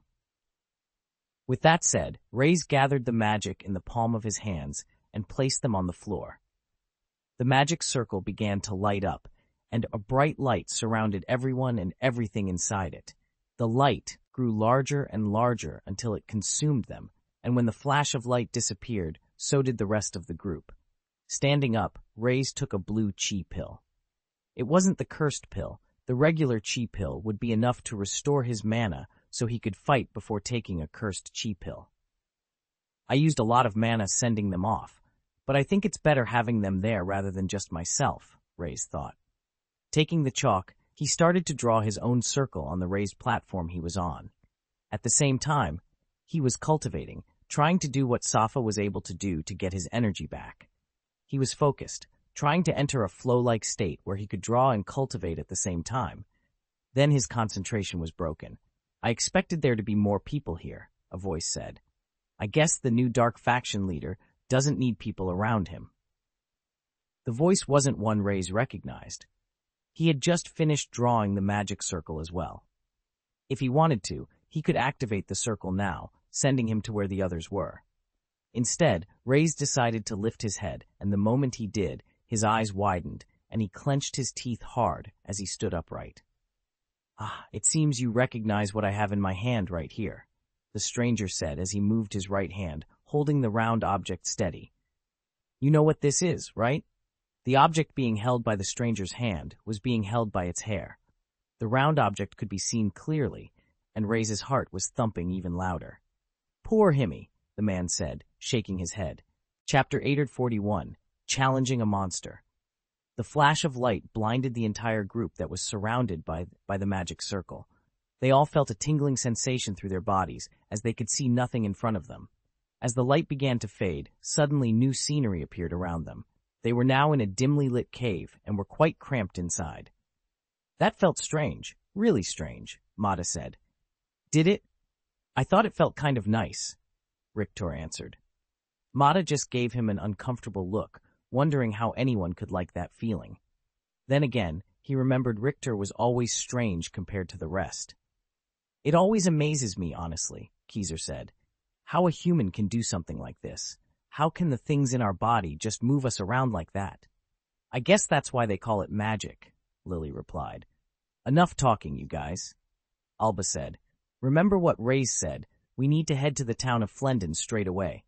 Window.pubfuturetag equals window.pubfuturetag. Window pubfuturetag push. Unit 648C36504327-3F9C2. IPF4630-1. The group moved to the exit and away spot where they had entered, but upon looking behind them, they were a little worried. Ray's should only be a few moments, maybe minutes, behind them. "I can stay behind," Kronker said. "I'm the fastest, so I'll be able to catch up as soon as he arrives to give you peace of mind." "No," Reyna said, "because you are the fastest, you should head to Flendon first. You could save a large number of lives. I want to wait for Ray's too, but waiting will do nothing." "I'll stay," Dame replied. "I'm pretty fast on my feet as well. The rest of you go, it'll be fine. I'm just as fast as Ray's, so don't be surprised if the two of us get to Flendon before you. Now no questions, just scram." Reyna didn't say anything else, and neither did Safa or Alba. They all left at that instant, heading to the town of Flendon. While Dame waited in the cave, he began tapping his foot impatiently on the floor. The taps grew louder and louder. "Rays, you should be here by now. Has something happened to you?" Dame said to himself. "But that's impossible, right? We were all there with you in the room. Nothing could have happened to you." "But then why aren't you here? It's not like I can just head back to the academy and help you out. Come on, Rays. Come on." Dame felt useless, unable to help Rays, but the fact that several minutes had already passed and there was still no sign of him weighed heavily on his mind. Several times now, Dame had seen Rays push himself too far. Even when he did, he would move from one task to the next. If he had pushed himself again in a troubling situation and arrived here, he might need Dame's help to get him to Flendon, depending on his condition. If he had to, Dame would even force him not to go if there was any risk of Ray's losing his life. At the town of Flendon, the guards standing at the north gate were doing everything in their power not to turn and run. They hadn't realized that some at the back had already done just that. In front of them, they could see the true might of the Behemoth clan. All its members were about 100 meters away from them, and if the full force were to charge at once, they couldn't even imagine being able to defend against such an attack. The only reason some of them stayed and held their ground was because a young warrior had jumped out in front of them and screamed at the top of his lungs, challenging the others to a duel. "Come on!" Brack shouted. The Behemoth clan is one of the 3 major clans in the demonic faction. Right now, everyone knows you'd win a battle with the numbers you have.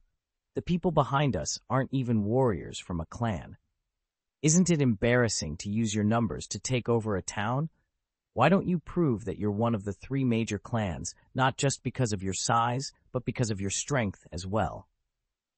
Brack was shaking inside, his entire body betraying his fear, and he couldn't believe the words coming out of his mouth. Shamo's large size and frame came to the forefront as he looked at Brack.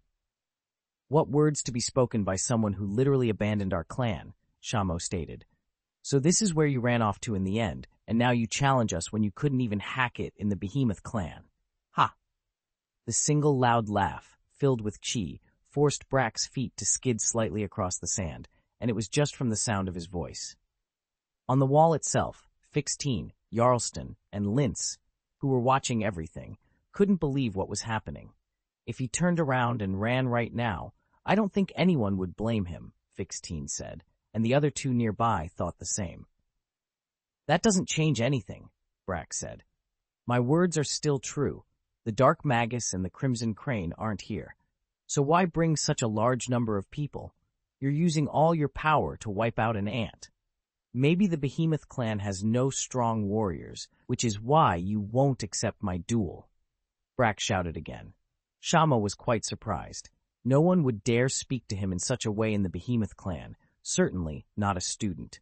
And now, because a person was on the other side, they felt free to talk like that. Very well, Shamo said, but that's when another figure with long black hair tied in a ponytail jumped out in front. The person was tall but not large like Shamo, who looked like a descendant of a giant. I am Umonkey, one of the pillars of the Behemoth clan. It would be an insult if the clan head accepted this duel. You said there is no one strong in the Behemoth clan, so I will take you on. Umonkey turned and bowed to Shamo, jumping into position and landing around 10 meters away from Brack. Chapter 8 and 42. Cheer for him. Brack wasn't going to argue about facing Umonkey rather than Shamo. It wasn't because Umonkey was weak by any means, but there still wasn't a part of Brack that felt he could best Umonkey in battle. For one, Brack was an initial stage warrior at his peak, while Umonkey was a middle stage warrior and quite a strong one at that. Even if it wasn't someone from the Behemoth clan, it was still a giant uphill battle for Brack. Still, there was one thought going through his mind. At least he would last longer against Umonkey than he would against Shamo. Umonkey pulled out a long, curved sword from his back. He swung it in the air a few times as if he was warming up. Each swing sliced the air, and a piercing, high-pitched sound could be heard coming from the weapon. While Brack held out his own sword, it was regular, nothing special. In the first place, he focused more on martial arts-based techniques, but had a sword to help him in certain situations. In normal circumstances, the two of us would have never met in battle, Umonkey said. Unfortunately for you, since you are no longer part of the clan, it means that now, killing you is an option as well. Umonkey charged forward, wasting no time, and the Behemoth clan, seeing this, chuckled and cheered for their fellow teammate. No one did the same for Brack, especially considering he was a traitor, and the people of Flendon were more afraid of what was going to happen to their lives. Brack reacted to the attacker charging right at him. He strengthened his stance and threw out his sword at the right time. Window.pub future tag, window.pub future tag, window.pub future tag.push, unit 64833526449C2 ID PF-463-1. I haven't just been sitting around doing nothing this entire time. A strange feeling had overcome Brack in that moment. He couldn't feel his sword hit anything, but he was sure of it. He saw with his own eyes his sword make contact with Umonkey. Yet what he saw didn't feel like reality, because his sword had just gone right through Umonkey's. Now that Brack was on the other side, looking at his own weapon, he saw half of it falling to the floor. It had been completely cut through, and Brack didn't even feel any resistance. I poured all of my chi into reinforcing the sword, so how did it break so easily? Brack turned around, and the moment he did, he saw Umonkey right upon him. For having the guts to go up against me, I don't think you deserve death, so take this punishment instead. Umonkey slammed his fist deep into Brack's stomach, lifting him in the air. Then, with a jump, Umonkey slammed the back of his heel into Brack's back. Excruciating pain coursed through Brack's entire body, and before he knew it, he had crashed into the ground. A large amount of sand and dust spread out. Brack was coughing up specks of blood, and he didn't look like he was in any condition to fight. You spoke badly about the Behemoth clan, and what for? To protect this town? Umonkey said. Well, with your own eyes, you can witness its downfall. The sight of Brack losing in front of them had only caused the fear among the guards of Flendon to grow. Some of them had never gone up against Panya warriors before. To witness superhuman feats right in front of them, fast movement, extreme strength, and jumping power was something none of them could ever imagine beating. Of course, not all Pagna warriors were obviously strong compared to regular citizens. They had witnessed one of the pillars fighting, but the people didn't really understand or know that. Linz couldn't help but feel slightly bad for the sight he was seeing. I know you meant well, young one, but you might have just crushed the will of everyone here to fight. From the beginning, the difference between the two of you was too large. As Linz finished his thought, though, he started to slow down as he saw something he didn't expect. And everyone else was looking at it too. Brack was standing up. He stood on his feet again, no sword in hand, blood dripping from his mouth onto his clothing. I would have expected the pillars, Brack said, to take me out, but look, I'm still standing. I guess you're not as strong as I thought you were. Brack charged forward again and went to deliver a kick while Umanki wasn't looking. Umanki stepped to the side, avoiding the kick, and then grabbed the back of Brack's head, slamming it into the floor. Brack's eyes rolled to the back of his head, his nose cracked, and for the second time, he seemed to be dealt with. With that, Umanki was ready to walk back to the Behemoth group, ready to start the charge, until he heard the sound of his own men gasping, and others as well. He's up again. He's standing up again. Brack was standing, wobbling on his feet for a few moments, but he soon took a fighting stance. His mouth was moving, but no words came out. How is he still standing? Fixteen said. Why is he still standing? It's all pointless. It's not, Andy said. He believed the Dark Magus, the Crimson Crane, would be here to save us. We have to believe it. Come on. Andy screamed the last words at the top of his lungs. He continued to cheer, and in doing so, the others on the wall started to cheer as well. Soon, those on the ground began to cheer for Brack. Initially, when he stepped up to fight, not a single person was cheering for him. Now, after seeing clearly that Brack had no way of winning the fight, they were cheering for him.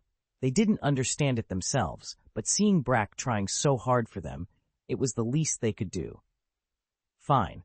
I didn't want to do this, Umanki said, but let's see if they can cheer when I cut off your head. Umanki charged forward, his sword swinging right for Brack's head. Just before it reached him, a loud clang was heard, and a person appeared right by Brack's side. Who are you? Umanki said, surprised to see his sword stopped. I guess I really was the first one here, Kronker said worriedly. There's a lot more of you than I thought. Chapter 843, The Deleter Scar. Everything was set up in Ray's mind. He would deal with the trouble that was taking place in the demonic faction, in turn gaining strength, and afterward he would have a meeting with Bel-Il from the Neverfall clan. Before then, he would head back to the Dark faction, the Academy, to see if everything was okay, because there would always be this worry in the back of his mind that Alter had sent one of these so-called deleters to the scene. For one, Rays didn't think Alter would act so fast. If they truly felt he was the real Dark Magus and a person who could rise to the top of the Dark faction, they would play the slow game and try to get him in one swoop. That was unless they truly believed in the strength of these deleters. As for the second reason, it was because Rays believed in Himi, believed that he would do as he said and buy time.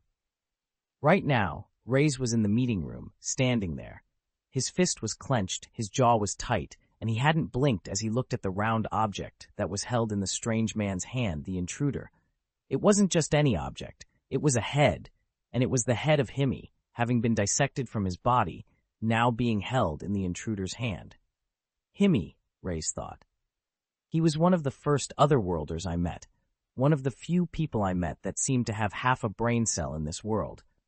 We didn't get to talk much, and it was hard to say he was even a friend. But in the end, he risked his life to help me when he didn't have to. When he left this place at that time, he probably knew this would be the result. Things could have been different. Window pub future tag, window pub future tag. Window pub future tag dot push. Unit 648C3C5604-3 SUI2 ID PF 4630-1. Himi's death is on your hands, the man said. You know, my orders weren't to get rid of him. They had sent one of those squads to get him. With his skills, they probably never would have caught him. He could have gone and lived his life somewhere in Pagna, in a relaxing village. I never understood the guy. He was a hard worker, but never wanted to rise up in the organization. Do you know anyone like that? I don't. The man continued to yap and then threw Himmy's head in the air. It bounced and rolled across the floor until it hit the platform where Rays was standing. The people that sent you, I assume you're talking about Alter? Rays asked. Although he was filled with anger, it was clear it was a trick to get him to act first. Right now, Rays needed to figure out who this person was. For one, were they a mage? A Pagna warrior that used martial arts? Did they use specialized weapons like those from Himmy's world? Or did they have some sort of powers, maybe someone like Zahn?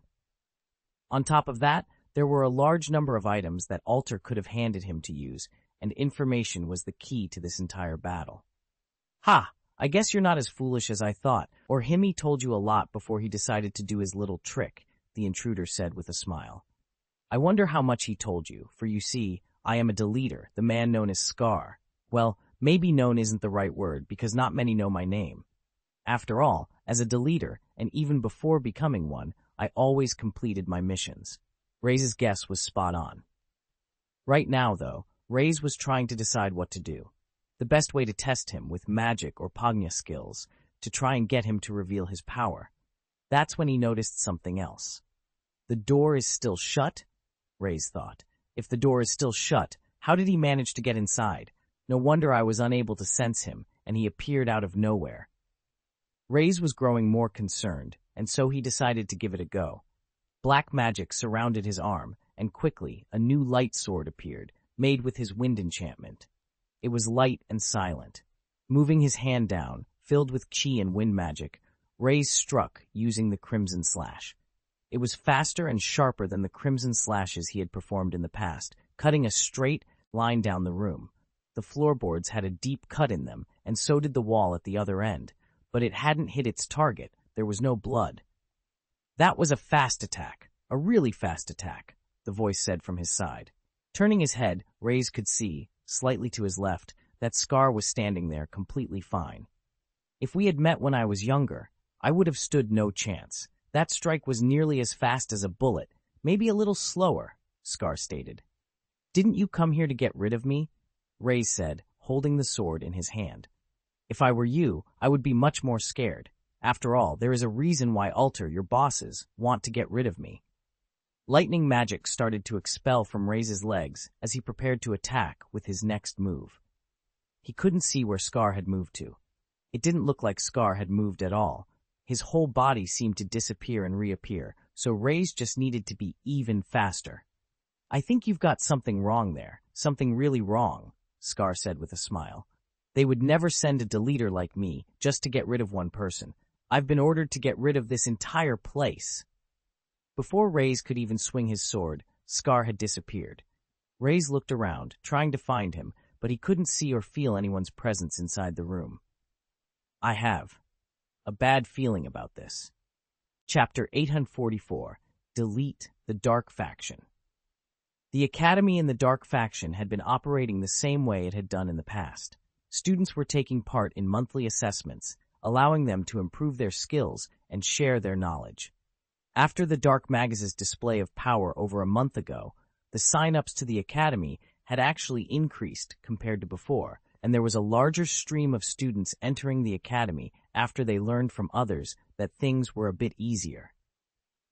The assessments were less about life and death, and the teachers' focus had shifted to the honor of the Dark Faction and fostering a competitive drive to be the best, without the need for survival assessments that were live or die.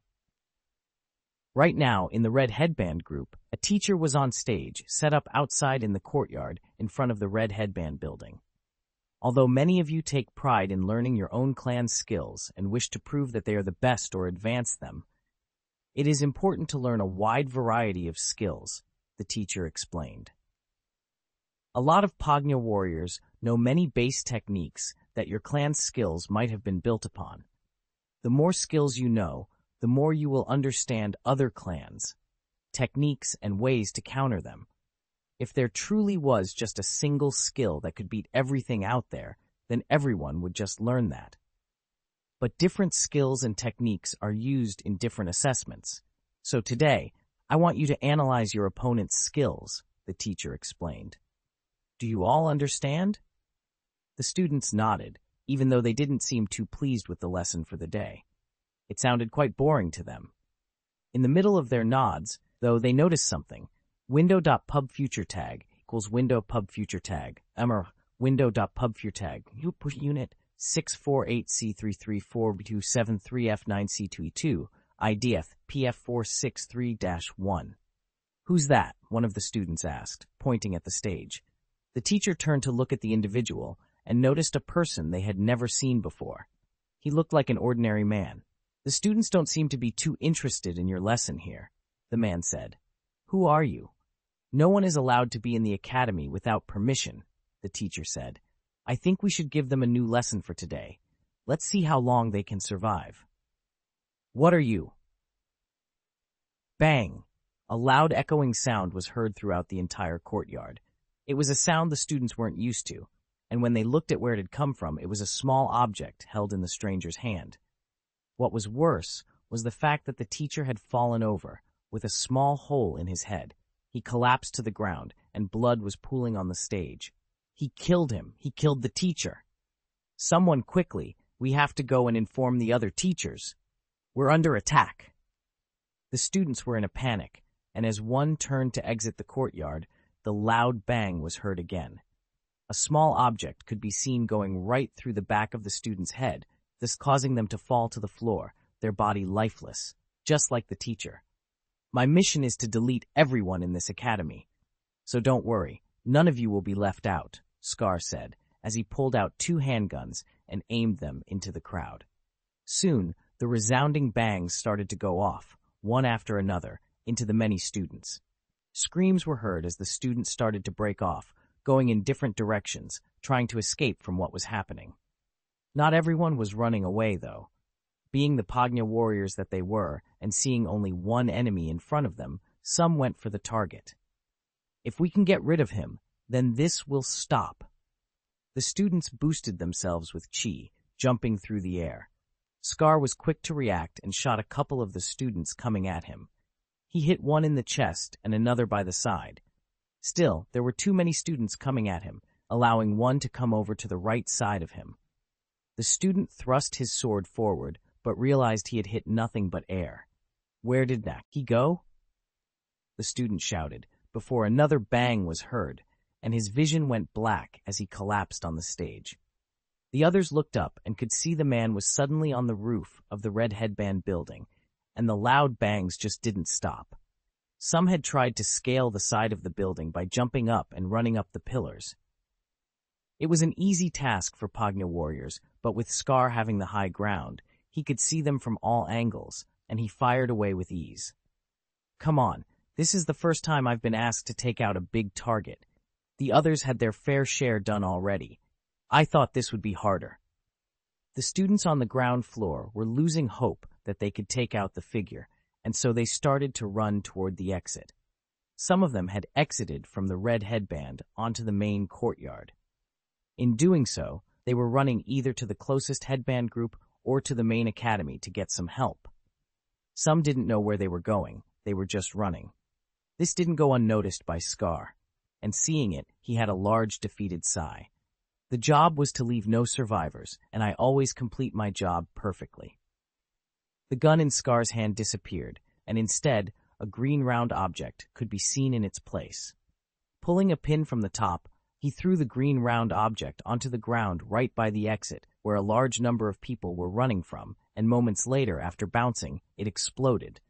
Pieces of shrapnel lodged into multiple students trying to get out. Time to cause more of a mess, Scar said, as his whole body disappeared from the rooftop, heading to another location. Chapter 845, Chaos Strikes the Academy.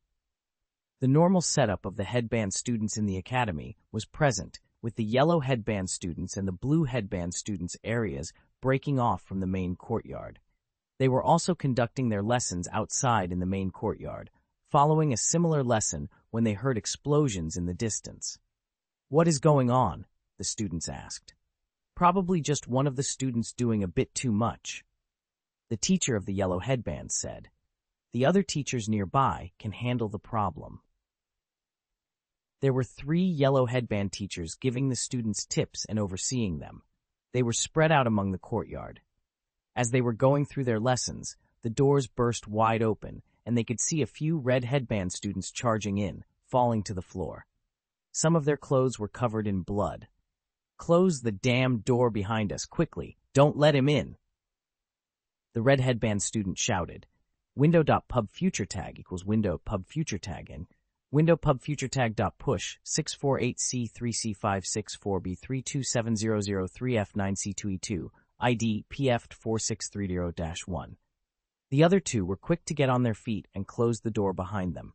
As they were shutting it, they could see students running toward them, but they still closed it shut anyway and decided to stay by the door.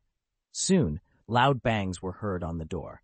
"No, please let us in, let us in," the students screamed. Not only did they scream, but they were soon using their chi to try and attack the door, but equally, the students on the other side who were holding the door were using chi to push it back as well. "What is going on?" one of the teachers asked. "How dare you not open the door to your fellow students? What do you think you're doing?" "You don't understand," one of the red headband students said. "There's an intruder. He killed Teacher Ren. He's killing all the students. He has this item that's throwing small metal balls, killing everyone. We can't let him in. Otherwise, everyone will die." The teacher could see that the student had clearly gone through something. There was blood on his clothes, and another had a wound on his body. It didn't appear to be from a sword, yet they were so frightened that they were ignoring the pain. If there really is someone attacking the academy students, then even more reason why we have to let them in. We can't just let students stay out there. Move aside, both of you, or I'll deal with you myself. The students gulped and listened to their teacher's words. The moment they moved aside, the doors swung open, and a group of students, about 5 or so, ran in. The doors were shut behind them, and just like the students from before, they quickly shut the door and held it closed. "Where is the rest of your class? Where are the rest of them?" the teacher asked. "I'm not sure. We all ran in different directions. Some weren't even able to escape," one of the female students explained. "I saw some running to the main academy and to the blue headband students. Ah, there was so much blood, so much blood." The teacher was trying to grasp what was going on and what the best course of action would be. If there was a large-scale attack, he should have seen multiple people, but from the sound of things, there was only a single person. "I'll head to the main academy and inform Principal Amir. He will deal with the situation. The rest of you stay put and let the teachers do all the worrying." Just as he was about to head to the gate door, clapping noises could be heard. The teacher turned around and saw a strange man. Immediately, the red headband students fell to their knees in shock. "It's him! It's him! Get away from him!" the female student screamed. The teacher was still unable to comprehend what was happening and was getting ready to act when a loud bang was heard, and no longer could his mind process anything as he fell to the floor. "Another one deleted from the world of Pagna," Scar said. "You know, he was a good teacher.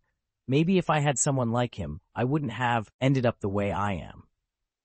Scar disappeared from where he was, and with the students looking around, they could see he was now right next to one of the other teachers in the courtyard. A bang noise went off, and Scar disappeared again. "Behind you, sir," a student shouted, but it was too late. The same bang noise was heard, and now none of the teachers were left alive. Just like that, moving around each area, there was a person who was able to take out a large number of them. The loud sound of bangs continued, and even more students were startled than before. A repeat of what had occurred at the red headband area was now happening at the yellow headband area, and soon the same thing would happen at the blue headband area. As students scattered across the main large courtyard, some of them still bleeding, they headed into the main building.